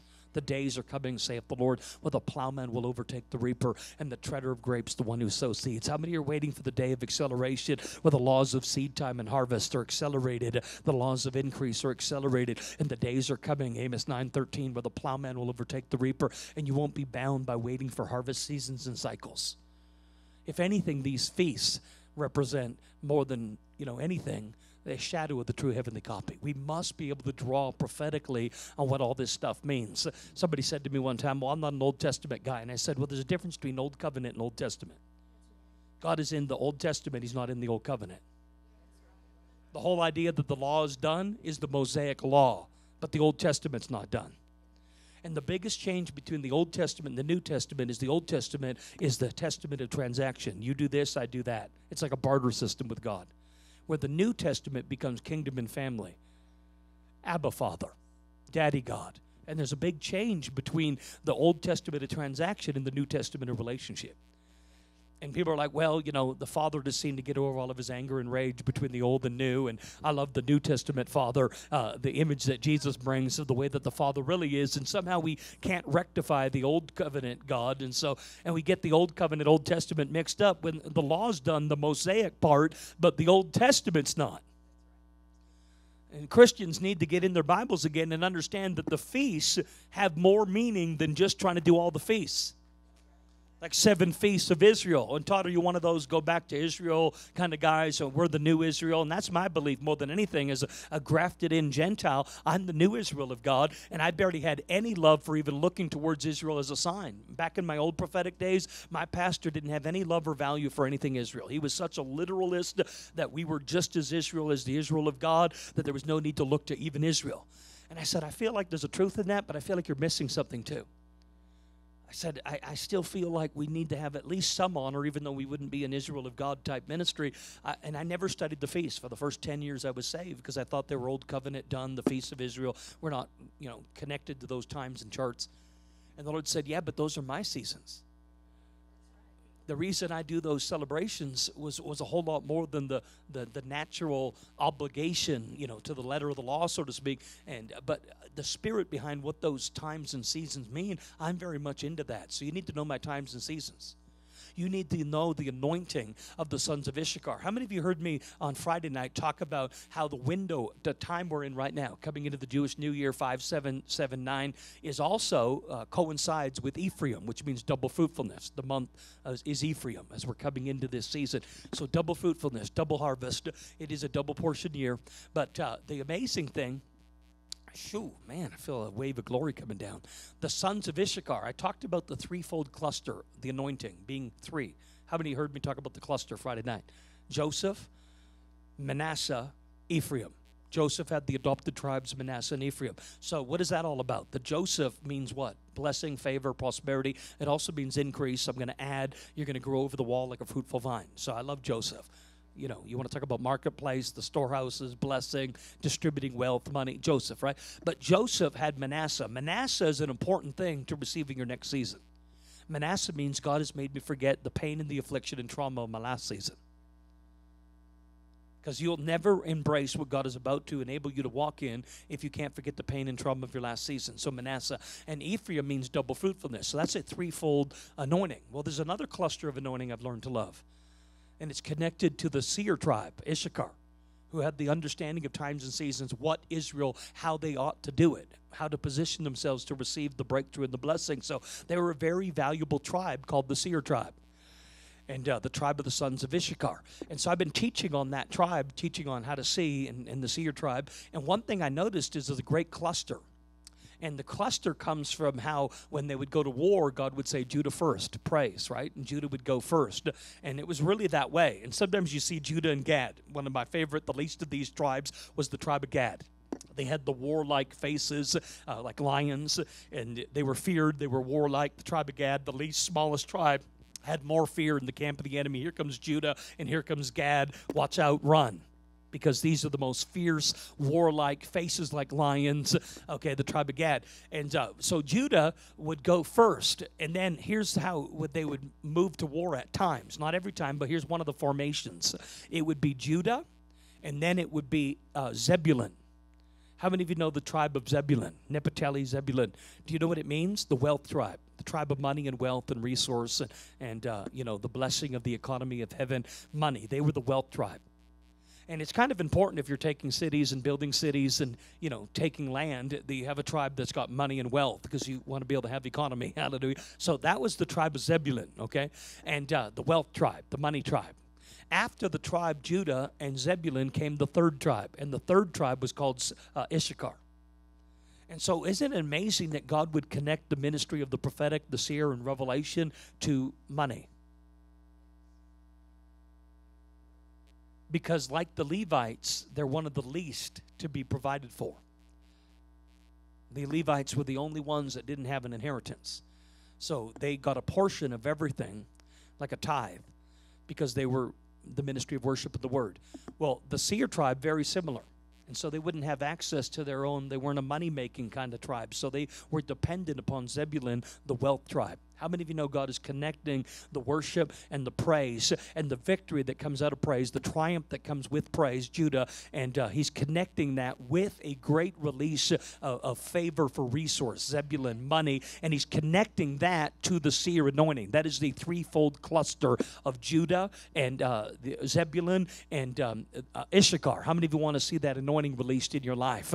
You want God to release a new anointing for praise, and God inhabits the praises, so it really does open up the heavens and the courts and sets the atmosphere. But then God sends in the wealth. He sends in Zebulun, and then he sends in the seers. He sends in the Issachar. So like Joseph, Manasseh, and Ephraim, you have Judah, and you have the Zebulun, and you have the seer tribe of Issachar. And so get ready for those that are seers and those that are praying to be seers. This is a year of the open door and open vision. The attack that is on your vision is about to be broken, and a new seer oil is about to be poured out so that you can be a seer. But with that, revelation and engaging revelation doesn't work without praise. And yet God wants to connect a favor, a money thing, with the Judah and with the Issachar anointing. God wants to release the tribe of wealth and commerce. That's really what they mean. Zebulun was the tribe of commerce, and they were able to move a lot of money and a lot of trade and a lot of stuff. So how many of you would love to see the Lord unlock a new financial favor for those that would be prophetic seers and watchmen on the wall? He's about to release a new Judah anointing of praise. He's releasing the Joseph, Manasseh, Ephraim clusters, these threefold anointings. So this is some of the recent revelation that I've been getting from the Lord, and I'm really feeling like we're to prophesy today the new beginning, the birthing, that there will be no more delay, that there'll be no more delay for the promise, that there'll be no more barrenness or miscarriage, that the unfulfilled prophetic words, promises, visions, dreams are coming to pass, that this new light is going to manifest in your womb, because you're saying, God, I'm ready to give birth to the new beginning, hallelujah, and the books are going to be closed on the old season, and the books are going to be open for the new season. How many of you know the books closed on the Day of Atonement? And it was determined what your destiny would be for the year. After 10 days of rendering your heart, returning to the Lord, examine me, try me, be sure my name is in the book, and I don't want to be in that other book. I want my name to be in the book of life, okay? And it was a reflective time for Israel in these 10 days. Coming into the new year was a reflective time from the Feast of Trumpets, the Feast of Revelation, blowing trumpets of revelation, blowing in your face, God opening up the windows of revelation, 10 days of awe, Day of Atonement, 5 days later we're in the Feast of Booths, and we've just come into the Jewish New Year. So there's a moment here for us to position and even pull down from heaven the favor that's being commanded right now. How many of you know God's going to do things in honor of the times and seasons, and he has chosen for over 5,779 years to honor from the first day of creation his calendar, not ours. So we need to get the prophetic insights and position and partner ourselves with the prophetic insights. And those are the two biggest prophetic insights for this new year. Is it's going to be an open vision, and it's going to be a light manifesting in the womb. Those are the two prophetic insights, that you can build on out of 5:7:7:9. I don't pretend to be a Chuck Pierce or some expert on understanding and pointing out times and seasons or some other teacher on the festivals, but I do have ears to hear. And the Lord told me one time, he said, you're an evangelist. People usually don't see seer evangelists. They usually don't see William Branham prophet, supernatural evangelist. And the Lord's been after restoring that mantle to the church, the prophet evangelist, for a long time. And I said to the Lord one time, am I a teacher evangelist, pastor evangelist, am I an apostle evangelist? And he said, you are, but you're an apostle, but you're a seer evangelist. Your gift mix is very unique. I've made you a seer equally to your evangelist. Most evangelists that you would call evangelists have nothing to do with the seer. They don't understand flags and worship and watchmen and prophetic encounters and angels, and they for sure don't really talk about it. And, you wouldn't see Rodney Howard-Brown probably get up and talk about the seers. That doesn't mean he's not anointed and doesn't believe in visions. It's just not his thing. You probably wouldn't have seen Billy Graham. You probably wouldn't have seen Reinhard Bonnke get up and go get all the flags and let's dance and go to the third heaven. You get that in a Patricia King meeting or a Doug Addison meeting or, hanging out around Bob Jones and some of the other seers. But, for the most part, depending on your prophetic camp, you might get Bill Hammond prophecy, and that's going to be more knobby. It's not going to be seer. And then you get around the James Gall and all the seers. He wrote a book on the seer. And I struggled for many years because I was a stadium evangelist, miracle signs and wonders, millions. I'm going to go into all the world and preach the gospel in the biggest venues and reach millions for Christ. I'm an evangelist, hallelujah. And then God came and said, here's a prophet's mantle. I said, what do you want me to do with this prophet's mantle? He said, hang out and travel with the prophets. And I did for years. John Paul Jackson and Don Potter and Paul Keith Davis and Rick Joyner and Bob Jones and Mike Bickle. And I did all the big conferences. I wasn't even 25 years old. I spoke for Bill Johnson and Cheon and Mike Bickle and John and Carol Arnott and every major conference in America. Some of them had thousands, preached with Chuck Pierce. And I was amongst all the prophets. And yet I was doing these crusades in Africa, Rwanda, Congo, Nigeria, like stadiums, hundreds of thousands, casting out demons, healing the sick, and evangelist, my first passion, reaching people with the gospel. And then the Lord goes, I'm going to make you a seer. Third heaven encounters, activate your spiritual senses, lights, colors, and sounds, encounters with Jesus in the middle of the night, trances, and you're going to teach on all this stuff. And I said, God, I don't want to teach on dreams and visions. I don't want to teach on the supernatural. I'm an evangelist. I want to win souls and go into all the world. And people would come to me and they'd say, hey, man, just be an evangelist. Cut out all that stuff talking about the angel and, Bob Jones and Paul Cain. You brought him to that stadium in Florida. Just get away from some of that stuff and just stick to the evangelism. You'll do better.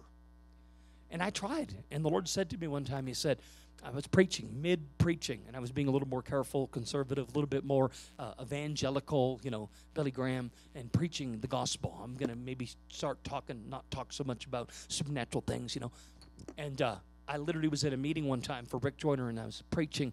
It was all evangelism, healing, really safe, missions. And then the Lord came and said, hey, I didn't call you to this ministry. I'm like in the middle of preaching my message, and the Lord said, I didn't call you to this ministry. I called you to the ministry of the supernatural. He said, you believe in Jesus. Even the demons believe in Jesus. You need to hear what I'm about to say because I get in a lot of trouble for this statement if you don't hear it in context. What I'm not saying is I am not saying do not preach the gospel. What I'm not saying is do not preach the word. What I'm not saying, okay, but the Lord said this to me. He said, you know what the church needs? People to talk about the supernatural and to talk about the angel. Because if you don't make it normal, it's this idea that we have to have an apologetic all the time. And, I'm sorry for, seeing the Lord. I'm sorry for having this encounter, this dream, this vision. And he said, you need to be bold and you need to tell the people about the Lord. You need to tell them about the angel. You need to tell them about the supernatural things because that's when the supernatural is going to show up. And I said, well, Lord, I'll just preach the gospel. And he said, that's great, but even the demons believe and believe the gospel. They know Jesus. He goes, the church needs the gospel. Don't hear what I'm not saying, but what the church needs is the kingdom of God is not mere talking, but power. 1 Corinthians 4:20. Where is the power? Not just the talking, the knowledge. He said, who will demonstrate the Spirit of God? Who will bring a demonstration of the Holy Spirit and power, not just talking and preaching and theology. We need all the doctrine. And the Lord started to rebuke me. He said, if I wanted you to be this, I wouldn't have given you the mantle I gave you. Your ministry will be done today if you don't embrace the reality of the supernatural. I didn't call you to just be evangelical. I called you to have a no-compromise love for miracle signs and wonders as you preach the good news of the gospel. And so I've always considered a hybrid of the coming together of Oral Roberts. I love Oral Roberts as a healing evangelist, and I love Billy Graham as a evangelist. I said, could we see the healing harvest mantle together and really believe that we can have both? That we don't have to choose. Like if you're going to be evangelical or if you're going to be miracle signs and wonders Pentecost, you have to choose. And the Lord said, I'm about to release new types of ministries with the prophets and the evangelists. And these are the prophet evangelists. You could call them the spirit and power of Elijah if you want. He was an evangelist, turned the whole nation, all the hearts of a nation back to God in one day. And John the Baptist came preaching the message of the kingdom. And when he was preaching, he came preaching in the spirit and power of Elijah. The type and the forerunner for Christ and the whole message of the kingdom was John the Baptist. Well, the Bible says he had the spirit and power of Elijah. Clearly, he wasn't Elijah. How could a man thousands of years later have the same anointing Elijah had? That's what happened in Luke 1.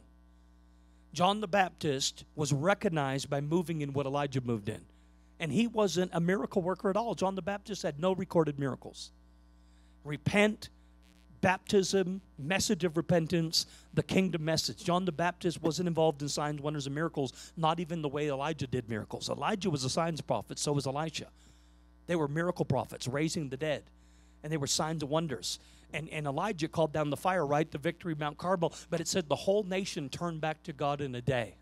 Every heart in Israel was turned back. The hearts of the children get turned back to the fathers. And you know, when the Elijah spirit and anointing comes, and the hearts of the children, the fathers, the daughters get restored to the Father, and God breaks the curse that's over the land. He restores the land, brokenness, marriage, relationships, healing, reconciliation. That's the Elijah spirit, right? And so John the Baptist comes. Now, how many of you believe that the spirit and power of Elijah, it's a prophetic spirit. It's a fire. God's releasing a company of Elijah-type prophets right now.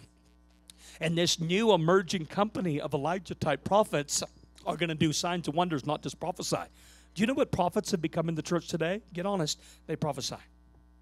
Or they teach on prophetic church stuff, government stuff, prayer, intercession, not even a whole lot of personal prophecy.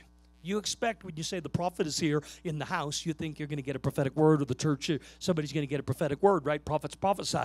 What about prophets that are obligated to do signs and wonders like Elijah and Elisha? Where are the prophets that want to do signs and wonders and miracles? Where are the prophetic evangelists? Where are the seer evangelists? Who said you can't blend different types of anointings and mantles? Who says we can't pray for a double portion of the Oral Roberts healing and the double portion Billy Graham harvest mantle to be released to the next generation? And so the Lord dealt with me, because when he anointed me, my first mantle was an evangelist. And then like 3 years in, he says, I'm going to mantle you with this second mantle. And I didn't even know you could have more than one mantle. And then he goes, here, I'm going to give you this prophet's mantle. And you're going to be a seer, not a knobby. I'm going to even change the way you prophesy. I'm going to make you a seer. And I thought, a seer? Like Rick Joyner, Bob Jones, like all the seers? He said, yep, and the greatest stadium evangelist. I said, boy, you don't even meet many like that. You'd have to go all the way back to like William Branham's days, where he was as much supernatural in the prophetic, signs, wonders, and miracles, and stadiums and harvest and tents, you know. So the Lord really is restoring the supernatural ministry of Jesus. He's restoring the prophetic mantle, and he's restoring the mantle of power and healing and miracles, and we don't have to choose. Let me end it with this encounter I had a few weeks ago. And it really surprised me. I went to this tiny church in Salem, Massachusetts, the witchcraft capital. You know, and I went to this little church to preach on a Sunday in New England, in Massachusetts, Salem, not Oregon, Massachusetts, witchcraft capital. And they bring me into this little church, and I'm getting ready to get up and speak. And all of a sudden, I hear an eagle, like the noise of an eagle, really loud. And so I turned to look, and the eagle was inside the church. A white eagle with blue eyes was inside the church. And it was the most beautiful, majestic eagle I'd ever seen. Pure white, purity, holiness, righteousness, blue, like transparent blue eyes, like open skies. And, you know, blue means open heavens, Holy Spirit, revelation, the seer.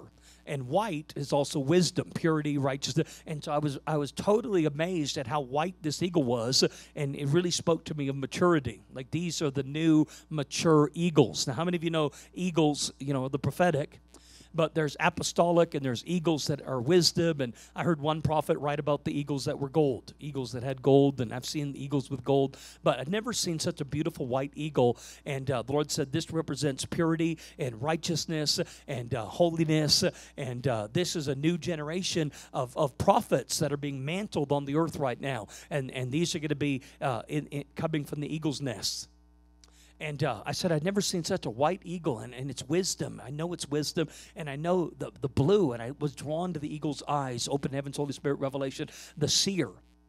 And he said, I'm going to release a new company of prophetic people that are going to be more concerned about how they get the process of revelation, how they receive what they receive from the Lord. And it's going to be on a higher level than what we've been used to, even in the last 20 years of what we might call the restoration of the prophetic movement, the apostolic movement, and a lot of prophetic ministry. He said most prophetic ministry today is more along the lines of how God speaks. The most common way that God speaks in the Bible is what? Dreams and visions, or parables and dark sayings. The idea that we interpret, what does my dream mean? We have a lot of teaching on the understanding of dreams, visions. We want to understand, all the prophetic stuff, and we want to interpret, because, the Bible says you get revelation, but you still have interpretation and application. You get revelation, you still have interpretation and application. Most of the church is after the spirit of revelation, but not the spirit of wisdom and revelation. We're after the spirit of revelation, but not the spirit of wisdom and revelation. Wisdom is how to rightly apply knowledge. What good is all that revelation if you don't know what to do, when to do, and how to do? And you got to be able to go beyond just having an encounter and be able to bring that to people in a way that they're going to receive and benefit from the impartation, not just you sharing the experience.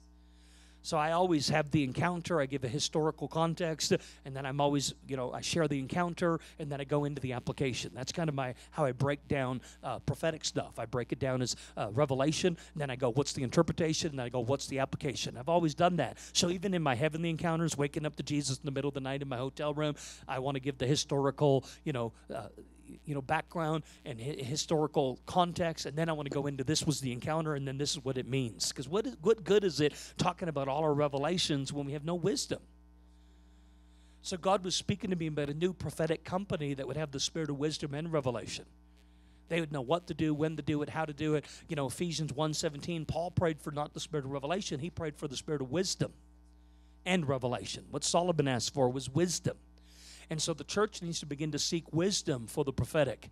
And the Lord said, I'm going to have a company of prophets that are going to be more concerned about the process, how they receive their revelation. So, the need for understanding your dream or your vision or your encounter. He goes, there's going to be a new clarity. I'm speaking about a new clarity, the pure crystal rivers flowing, and it's a river of knowledge. And I'm going to enable a new company of prophetic people that love worship, that love the glory, that love purity and holiness. I'm going to allow them to operate as a new emerging prophetic voice. And part of the new emerging prophetic voice is not the echo, not the regurgitation, but I'm raising up true prophetic voices again. Voices crying in the desert. True Kim Clement prophetic voices. Very rare gifts. It's like we have hundreds of prophets and maybe one true prophet. I doubt all the thousands of prophetic people all over Facebook and all the prophetic words on every list you read on the internet. And, there's just a lot of prophetic, but I call it the gift of prophecy. Not the office of the prophet, not the spirit of prophecy. And I'm saying, God, if you're going to mantle and you're talking about the emerging prophetic voices, who wants to be a voice, not an echo, but I want to be a pure voice. And how important it is to be a voice today, not a regurgitation of what you learned from James Gall 20 years ago. Most prophecy today is just a regurgitation of what you learned from Patricia King or the Elijah List or the internet, and we're just regurgitating off what we learned from being in events or conferences or books that we've read. That's not necessarily bad. But thank God for refreshing voices like Sean Boltz, who I knew in the prophetic for 20 years. Relational prophetic person, Sean Boltz, Kansas City days. I've known Sean since God called me into ministry in 94. Sean spoke for me 20, 30 times. And he always was prophetic, relational, had a great word for people, but encouraging. But he was not Sean as we know him today, who has clearly got an upgrade, his gift, his word of knowledge gift, and he has become a recognized worldwide, on the level of statesman, governmental prophet that is amazing to see happen. A lot of people have only been following, we know Sean Boltz. You've only known him 3 or 4 years. Because most people just didn't even turn their head. But now, everybody kind of goes, dude, how do you know all those details? You call out people by name, date. He names all your kids, all their birth dates, your date, your birth. So amazing, most amazing, prolific word of knowledge gift. And I have another friend of mine, Charlie Champ, and he is a governmental prophet, and he is like a Kim Clement. He is probably one of the most accurate, never missed it guys I've seen yet. and he's calling out who's going to be president, what day it's going to happen. He's predictive in his prophetic. He's not just a word of knowledge. He is predictive future, and he's not missed it. Headline news kind of stuff. And so he's an emerging guy, but he's a miracle guy, like signs and wonders, miracles and the glory, and like Elisha and Elijah. Lord, so I'm going to have these company of prophets, emerging prophetic voices that aren't going to receive their revelation just by a dream or a vision or a parable or a dark saying. But Moses, how did he get his revelation? Face to face, as a friend speaks to a friend. Is it possible that we can go beyond just the need to interpret, here's a dream, here's a vision, here's a parable, now you need to try to figure out what it all means, to literally face-to-face revelation? Is there a higher level of revelatory? And I believe you can get it by dreams and visions, you can get it, but I believe you can get it from the face of God.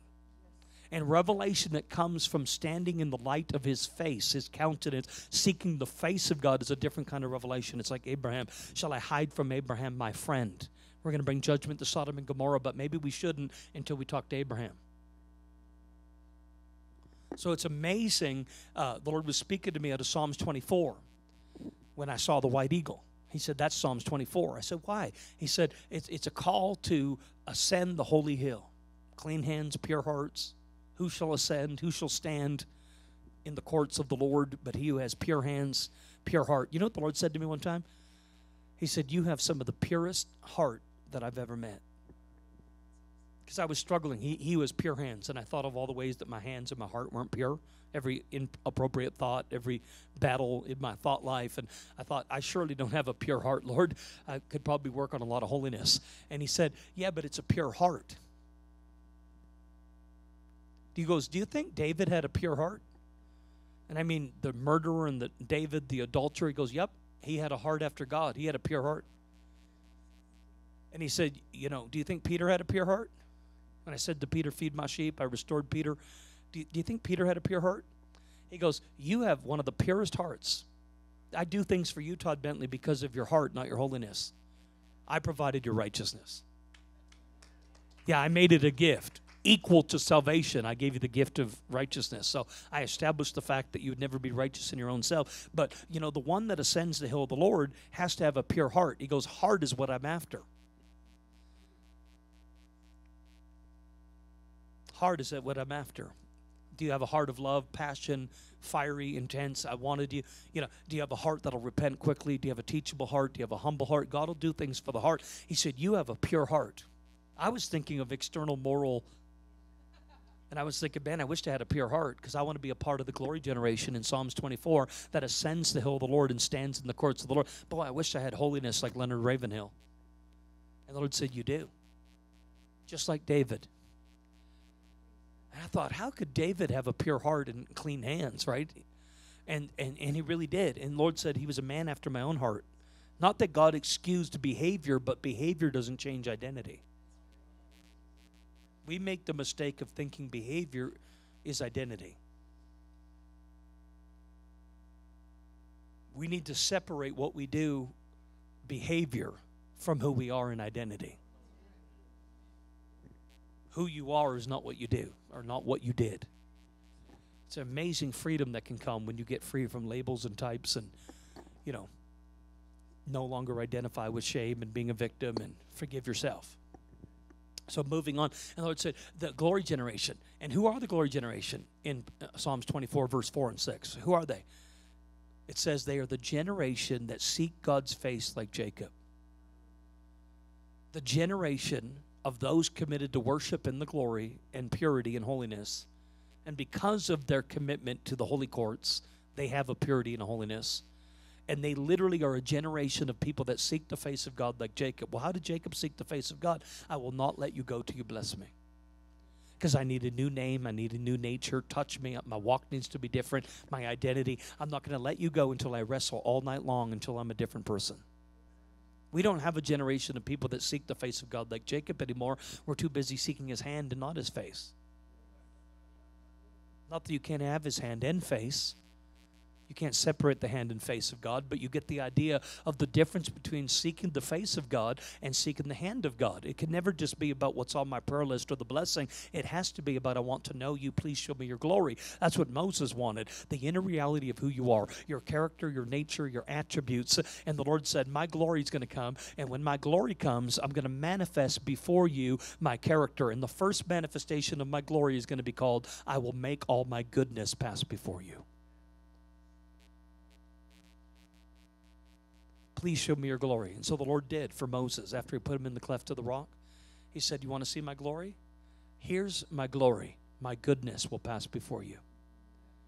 See the favor and the glory and the goodness of God? One and the same, right? I will make all my goodness. That's how God responded to, can I see the inner reality of who you are? And the Lord said, well, who I am manifest as goodness. I went about doing good, healing all those oppressed of the devil. Surely goodness and mercy will follow me all the days of my life. All my goodness will pass before you. Then you know you have the glory. Then you know you have the glory. When you say, show me your glory, and I come and reveal my glory is my goodness, my forgiveness, my tender mercies, my compassion. He didn't say anything about his judgment. Forgiving iniquities. That is the glory of God. So it's an amazing thing right now. Now the Lord is releasing this new white eagle, and he's talking about the emerging prophetic voice. He's speaking about a new prophetic mantle coming down, and a new company of prophets that are going to be more committed to worship. They're going to be a glory generation committed to worship, and they're going to ascend the hill of the Lord, and they're going to have a purity that comes by the Spirit and a purifying that comes by the fire and the glory of God, and they're going to be trusted with the face-to-face revelation, because they're going to be the generation that seek God and stand in his face. And as God spoke to Moses, not in a dark saying, not in a parable, but face to face, God's going to begin to give the kind of face-to-face encounters to a whole new generation of prophetic people, and their stream will be on a different level than what we've called the prophetic in recent years, because we're going to recognize the eagles. So we're going to go, that's an eagle, that guy's got maturity and wisdom, and look how blue his eyes are, and he's got a purity, not a regurgitation. He is a voice, not an echo. And they're going to be signs and wonders prophets that do signs and wonders. We're not going to be limited to, well, the evangelists evangelize and the prophets prophesy. We're going to see the blending. And at the same time, the Lord told me, and I'll talk more about this tonight, he told me a new mantle of healing is falling. A new mantle of miracles is falling on the church. Somebody said, where's the double portion? That'll be tonight. Talking about the double portion. But the double portion I'm talking about is a double portion prophetic and a double portion miracle mantle. Healing, miracles, and then a new company of emerging prophetic people. We're going to see emerging miracle workers that are under 40. We're going to see emerging prophetic voices that are under 40. And they're going to have a purity about how they move in signs and wonders, and a purity. They're going to bring their revelation from the face of God, not just from a dream or a vision or a parable. They're going to have another level of God trusting us with secrets, because he shares secrets with friends. I'm hungry to be a part of the new company of emerging white eagles with blue eyes. How many of you are ready to be a part of a new mantle? It's time for a prophetic upgrade, a word of knowledge upgrade, supernatural upgrade. Not to be content with whatever you've been receiving already. Why not believe God? You should have an encounter. I haven't had an encounter with the Lord in a long time where I knew I was in his presence in a trance, and it was not a very long kind of encounter, but it was so impacting to see the Lord giving out those nets.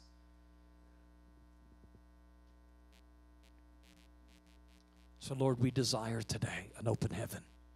We desire today to be an emerging voice. I want to be a voice. I want to be a sound, not an echo. God, I want to be a part of the Isaiah 8:18. I and the children whom the Lord God has given me are for signs, wonders, and miracles. God, I want to see emerging miracle workers, not just gifts of healings, but miracle workers. I want to see emerging new generation miracle workers.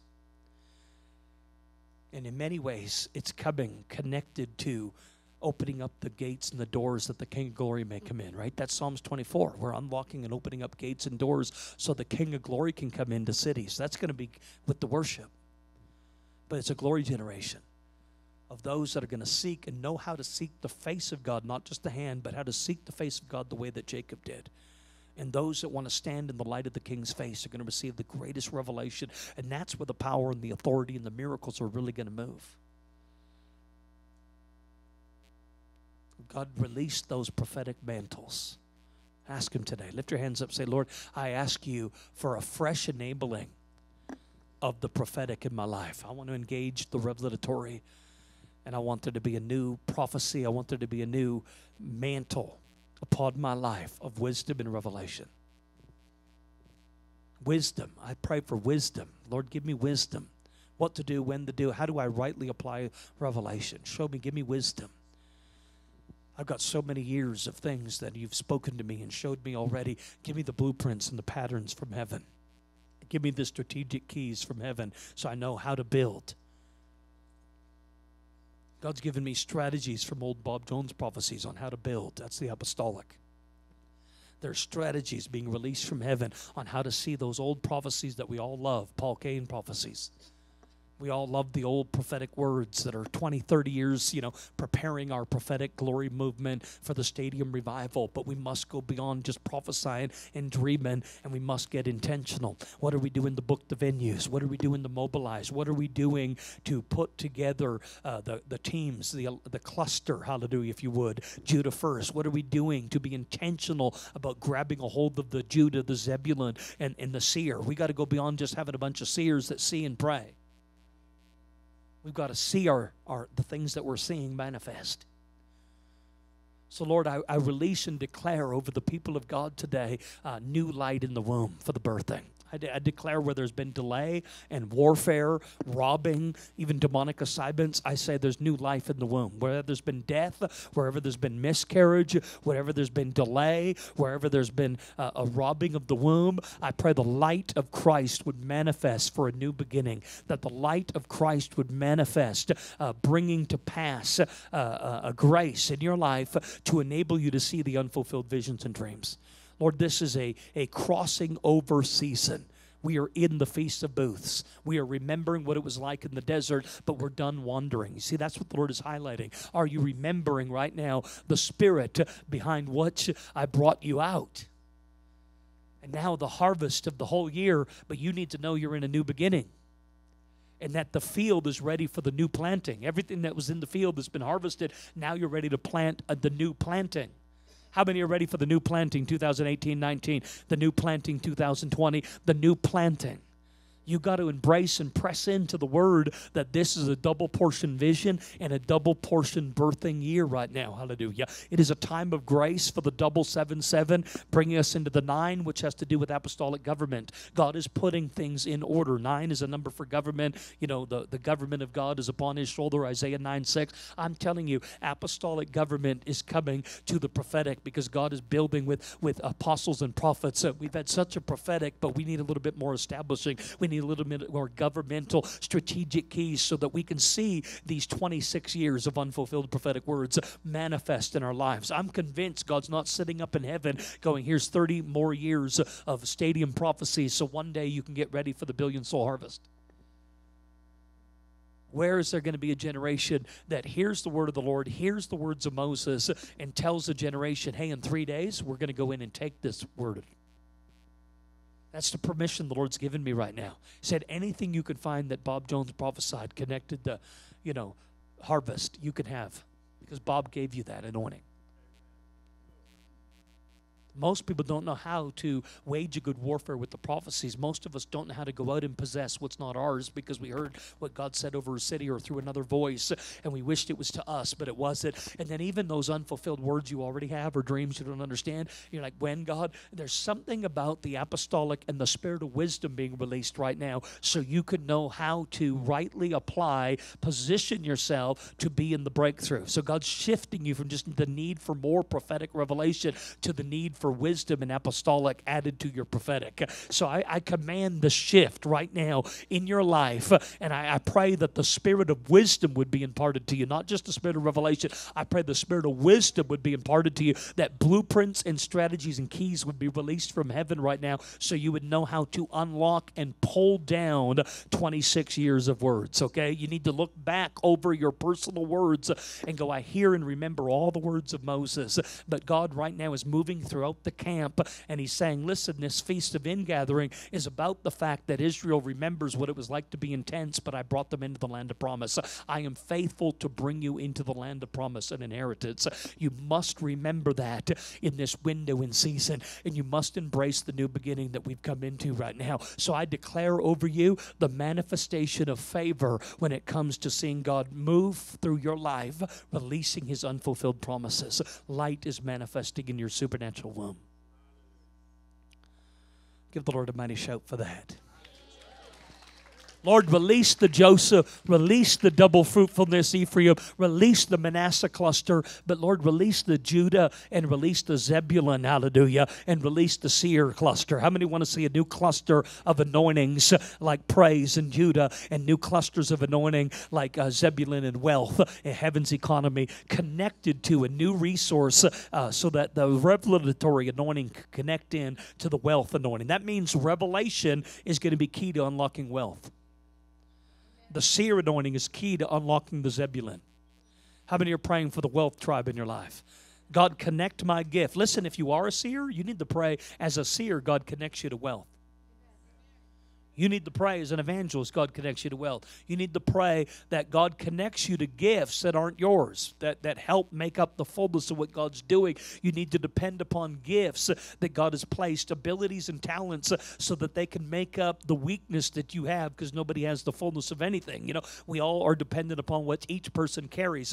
But to recognize right now that there is a clustering together of certain anointings, and we want to see that cluster bomb. The new wine is in the cluster. I want to see the cluster of the Joseph, Manasseh, and Ephraim. I want to see the cluster, hallelujah, of the Zebulun wealth tribe connected together with Judah and connected together with the seer. I want to see the seers prosper. Can I say that?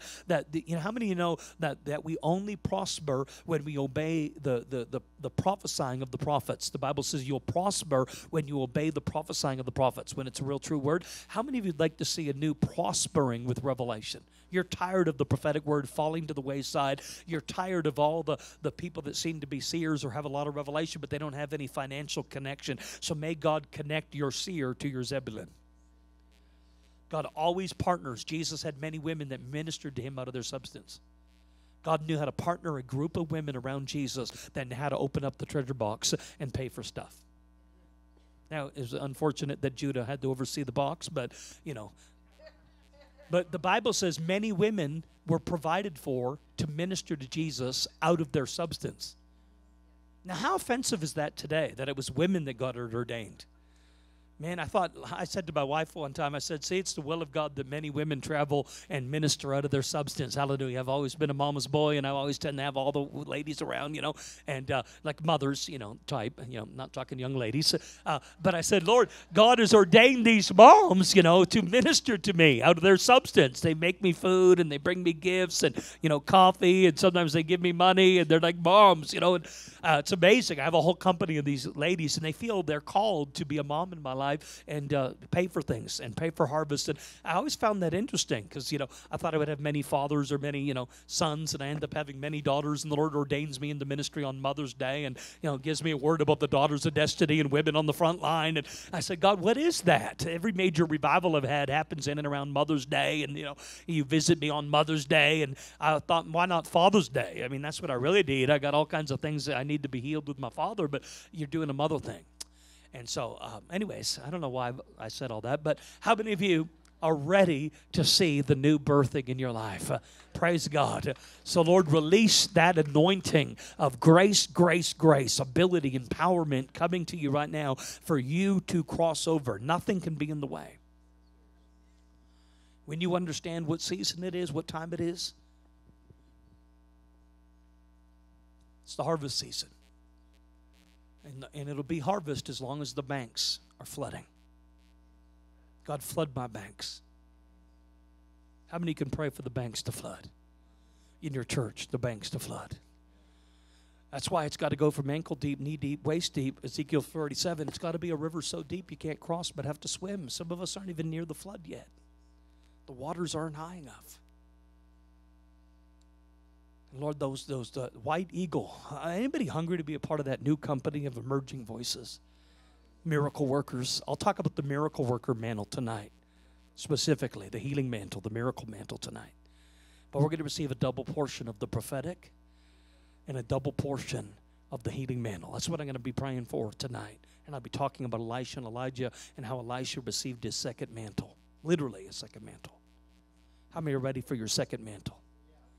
You heard me talk about how the Lord gave me the evangelist, and then years later he came and he said, here's a prophet's mantle. I never thought you could have more than one mantle. And then years after that, the Lord came and he said, I got another mantle, but you have to grow into this one. I said, what is that? A third mantle? He said, yeah, this is called the apostle. I've called you as an apostolic person, and you're going to grow into this one. You're going to father a generation of leaders, and you're going to harvest harvesters, and you're going to be the greatest equipping evangelist. Start now at 40. Don't wait till you're 90. He goes, that's why you need to pray for double portion. That's why you need to be as concerned about the equipping and the making disciples as you are making converts and going into the world and preaching. You need to be as committed to both. Evangelists are in the church to train and equip the church, to mobilize thousands and thousands of harvesters to do what I do in the fields and the stadiums. So if I could impact, another 1,000 harvesters that want to do stadiums, that would be more impacting than all the stadiums that I'm doing. So when I'm in the church, I'm equipping, and I'm trying to move you and pray that the Lord of the harvest would thrust you out into the fields. That's a violent word. Thrust you means send you. The Lord of the harvest. Who sends you? The Lord of the harvest. And what does he send you? He thrusts you out. How many of you are ready to be thrust out? Like shot out of a cannon. Shoot. That's the word thrust. Pray the Lord of the harvest to shoot you out. Why? Because we don't get moving without being, shot out sometimes. God's shooting you out into nations. God's shooting you out like an arrow into the nations. Say, shoot me out, God. Thrust me out. The Lord of the harvest is thrusting you out of the nest. He's throwing you out of the eagle's nest because you've been in there way too long, and you better use those wings and start flying. Or you're just going to flop on the ground, oh eagle. You fell right out of that eagle's nest and didn't do anything with those wings. Hallelujah. It's time to get moving. Use those wings. Thrust me out. Launch me out. And what are we doing? Pray. It's amazing the coming together of the prayer and the worship, right? Pray that the Lord of the harvest send out laborers. We can preach about the need for evangelism, but if we don't pray, that's why the prayer movement is so key to what's coming in missions, because the pray the Lord of the harvest would thrust out laborers, thrust out harvesters. We got to pray. And we got to understand that there will be no generation that will be awesome in the prophetic word if they're not a worship glory generation that knows how to ascend the courts of the Lord. We must have that Psalms 24 generation that seeks the face of God like Jacob did and is more concerned about being in the face of God than just all the other stuff. There is another level of purity coming for the emerging prophetic voice that's saying, God, release the white eagles with blue eyes. Release the ministries of maturity and wisdom that'll bring the pure word manifest with signs, wonders, and miracles. And God, we pray that the emerging miracle workers, wait till I get to that one tonight. God may drop on you a second or a third mantle. Do you know Elisha in the Bible literally received 2 mantles? Not only a double portion, he literally got 2 mantles. Some of you are ready to pick up your first mantle. Some of you are ready for your second mantle. Some of you are ready for God to bring an upgrade. Do you know what the upgrade is? Somebody said, where's that in the Bible? God upgrading your gift. What did God call Saul and the kings? When kings go to war, he would say, anoint the shield. Anoint the shield. Bring the oil, bring the wine, bring it to the shield. Anoint the shield. Don't get a new shield. You're going to make what you already have stronger. You're going to put a fresh new wine and a fresh new oil on your shield. And it'll be stronger than a new shield. It's like getting a new pair of boots. Who wants to break them in? But when they're worn in, sometimes you don't need new shoes, you just need new oil because they already fit well when they're broken in. I don't like new shoes. I don't like new boots. I like God to do something and make something fresh and new out of something I already know how to use. Something that I already fit. Some of you are always trying to get new gifts, new whatever, new calls, and God just wants to bring an upgrade. How many of you could use a prophetic upgrade? You're already prophetic. How many of you could use a healing upgrade? You already got healing. How many could use a word of knowledge upgrade? You already got the word of knowledge. But some of you don't have it fresh. You don't have new wine and oil. So tonight is going to be fresh new wine, fresh new oil. That's why I love announcing in advance to help build people's faith up for the impartation meeting. So I don't just go through these things lightly, where I'm going to pray over everybody that you would receive a double portion of what I've received from the Lord in most recent months. The Lord gave me a word about praying double portion, to be intentional about praying double portion, the mantle I've received, that God would impart that to the next generation. So I'm praying for that tonight at 7. Give the Lord a mighty shout for that. We're going to have an Elijah anointing meeting. So you guys could get lunch, of course. I'm going to be here. If you're not here tonight and you haven't been here Friday and Saturday and you're a part of the Glory Bound ministry team and family and you've missed out on all the ministry over the weekend and you can't be here tonight, I don't want anyone to leave without getting ministry for healing specifically. So if you are here, I'm going to open the altar and invite anybody to come forward to get prayer that's not got prayer Friday and Saturday, can't be here tonight, and you're just, this is my church, and I'm glad I was able to get in on this one meeting. Todd, could you pray for me? Yes, I can. I want you to come up to the front. We're going to have a line, shoulder to shoulder, standing before the Lord, okay? And so that'll be you. If you want to, take a break, Claudia, Wyatt, if you have anything to say, housekeeping, we have the bookstore open for about 15 minutes. If you want to check out the resources, I will get back there and sign books and CDs tonight. So shop around. Again, who could you bless in the community that may not know a lot of what we teach and preach, and you want to introduce our ministry? Start with the secret place. It's a great tool to bring to a leader, to a pastor, to somebody in your family or whatnot. So Leslie will be back there in our team. I think they have coffees and drinks, but I want people to come forward right now that want personal ministry, that are a part of the Glory Bound family and community, that haven't been able to be here and receive what's been released this weekend already. I want you to come forward, and we invite you to bring out family, friends, let them know about tonight's special double portion anointing meeting and why they don't want to miss it. But go ahead, and who's hungriest? So go ahead and come forward real quick if you're here this morning, and I want to minister to you. So I want to pray for healing. I want to pray for deliverance. I want to pray for impartation for those that have not received any ministry, and you don't plan on being here tonight. Just go ahead and stand before me, stand before the Lord, shoulder to shoulder. Just come on down. The water is good. Jump into the deep end of the pool, guys. Get some lunch this afternoon. Praise God. Get drunk here in the Holy Ghost, and then go and spend all your money when you're drunk. It's the best time. Hallelujah. Thank you, Jesus. Come on up real quick. Last minute, you better get down here if you're coming for prayer. Get in this line, guys, shoulder to shoulder, and just start entering in and praying. Just start focusing, connecting your heart to the Lord, connecting your mind to the Lord. Thank you, by the way, Glory Bound, for being so generous and praying for us and loving us. And thank you for those that have given to our ministry. Can we give the Lord a mighty shout for that? Some of you have been really generous. Thank you. Got a few more coming. Get in this line real quick. Praise God. Hallelujah. Now, tonight, I'll tell you, you're going to wish you were here. So if you pray about it, and you're like, man, maybe I should go back after I have a Pentecostal nap or snooze, you are welcome to come back. But come ready and expecting that you're coming to get a double portion mantling. Really think about that. There's something about expectation in receiving, isn't there? Faith isn't always the answer. Expectation, the earnest expectation that good things are coming. Hope is an important key to receiving faith. We think it's build my faith, get more faith. Some of us need to get more hope. What is hope? The earnest expectation, expecting that good things are going to fall on me today.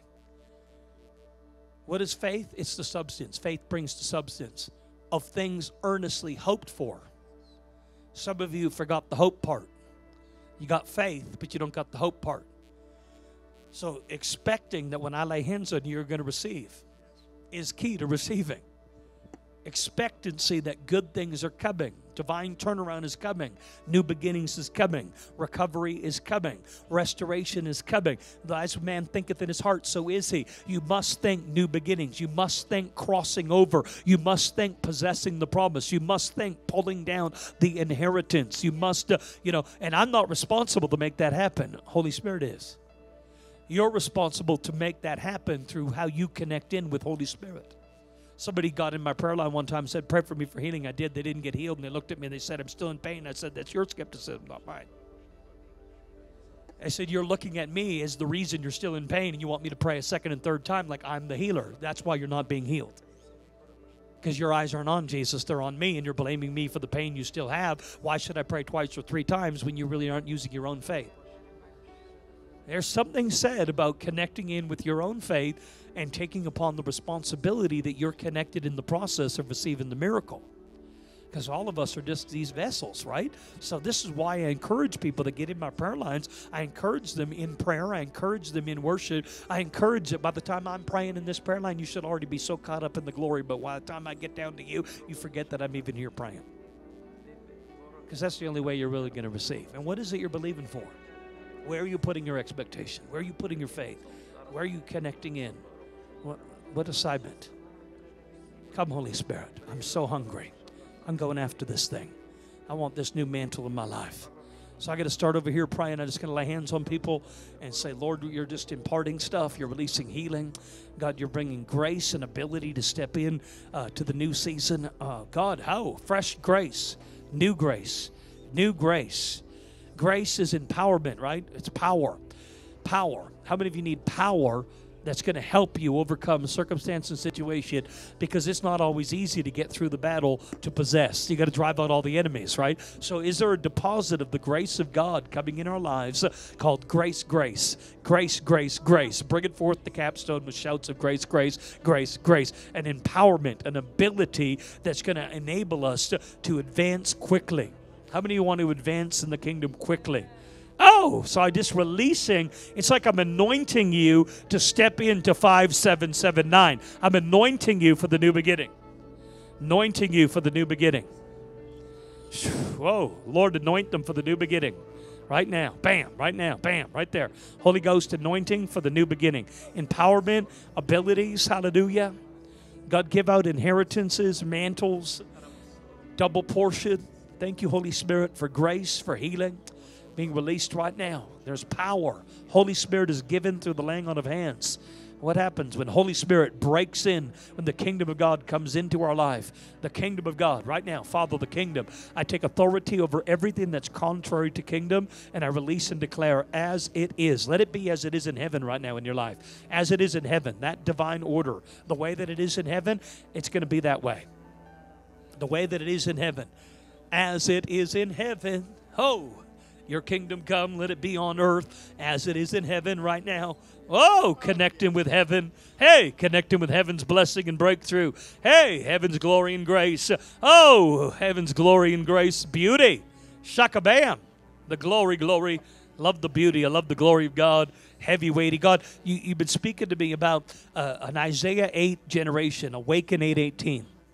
I'm actually going to be holding a big youth conference called Awaken 8:18. It's to awaken a generation of signs, wonders, and miracles, a merging generation that are going to be marked and set apart to be a sign and a wonder, not just do signs and wonders, but these Isaiah 8:18 are going to be signs and wonders in Israel. So this generation are the emerging signs and wonders in Israel. So we're marking the next generation to move in the mantle. Bam!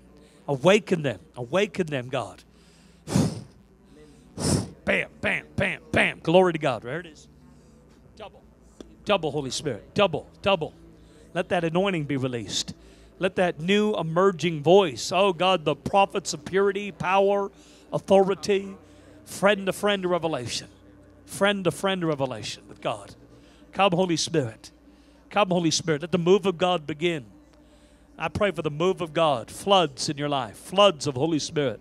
Floods. Welcome the floods of Holy Spirit. Welcome the full immersion, Holy Spirit, full immersion, floods, the rivers of God being floods in your life. The harvest time season. Lord, anoint us for the harvest time season. Breakthrough, breakthrough, breakthrough, breakthrough. You see, when David encountered the spirit of breakthrough, the angel that came the second time, the angel of the wind blowing in the top of the mulberry trees, remember that? The word of the Lord was when the angel, the breaker, when the wind is blowing, then you shall advance quickly. So sometimes it takes the Judah first, or the angels blowing in the trees. We open it up, and then the Lord says, advance and take all the land and ground quickly. So there's going to be an acceleration, taking a lot of ground and seeing victory. No more delay. The promise of God, no more delay. And so, Lord, let them take and move and advance. Take new ground, new territory. Take back the land. Take back everything the enemy's stolen. You see, but God's speaking about advancing forward. 2 Samuel 5, the breaker angel angel shows up in 2 Samuel 5. And the second breakthrough is when the angels of the wind blowing on the top of the mulberry trees. And then the Lord said, you shall go out against your enemy and circle in around them and advance quickly. The kingdom shall advance quickly in your life. So you're taking these steps forward, not backwards. Not 5 steps forward, 3 steps back. You're going to go back and you're not going to look back. You're going to go forward and not look back. And so the Lord's doing something with enabling you to cut free from some past stuff and not be entangled anymore and take steps forward and not have to look in the rearview mirror. So God's bringing that kind of freedom. I don't know what that means, but hallelujah, bam. No more, being entangled or snared with past things. There's no more like hooks or ropes. I see that real freedom there. So, Lord, release the breaker anointing. I'm prophesying the supernatural winds of breakthrough and the breaker anointing in your life out of 2 Samuel 5. And I'm declaring that Baal Perazim, the master of breakthroughs, is upon you now in Jesus' name. In Jesus' name. Come on, give the Lord a mighty shout. He's awesome. Get some lunch, guys. Get back here for 7 o'clock tonight. If you haven't got to the book tables yet, do that. Come early tonight. You want to bring books, CDs. If you want me to sign something, there's some awesome T-shirts back there as well. We'll see you tonight. Pastor Mary. Thank you. Thank you, Jesus. We'll see you tonight at 7 o'clock. Please come and bring everyone with you. It's going to be an outstanding time. Do you want to step in there, Todd? I think they have something for you right there.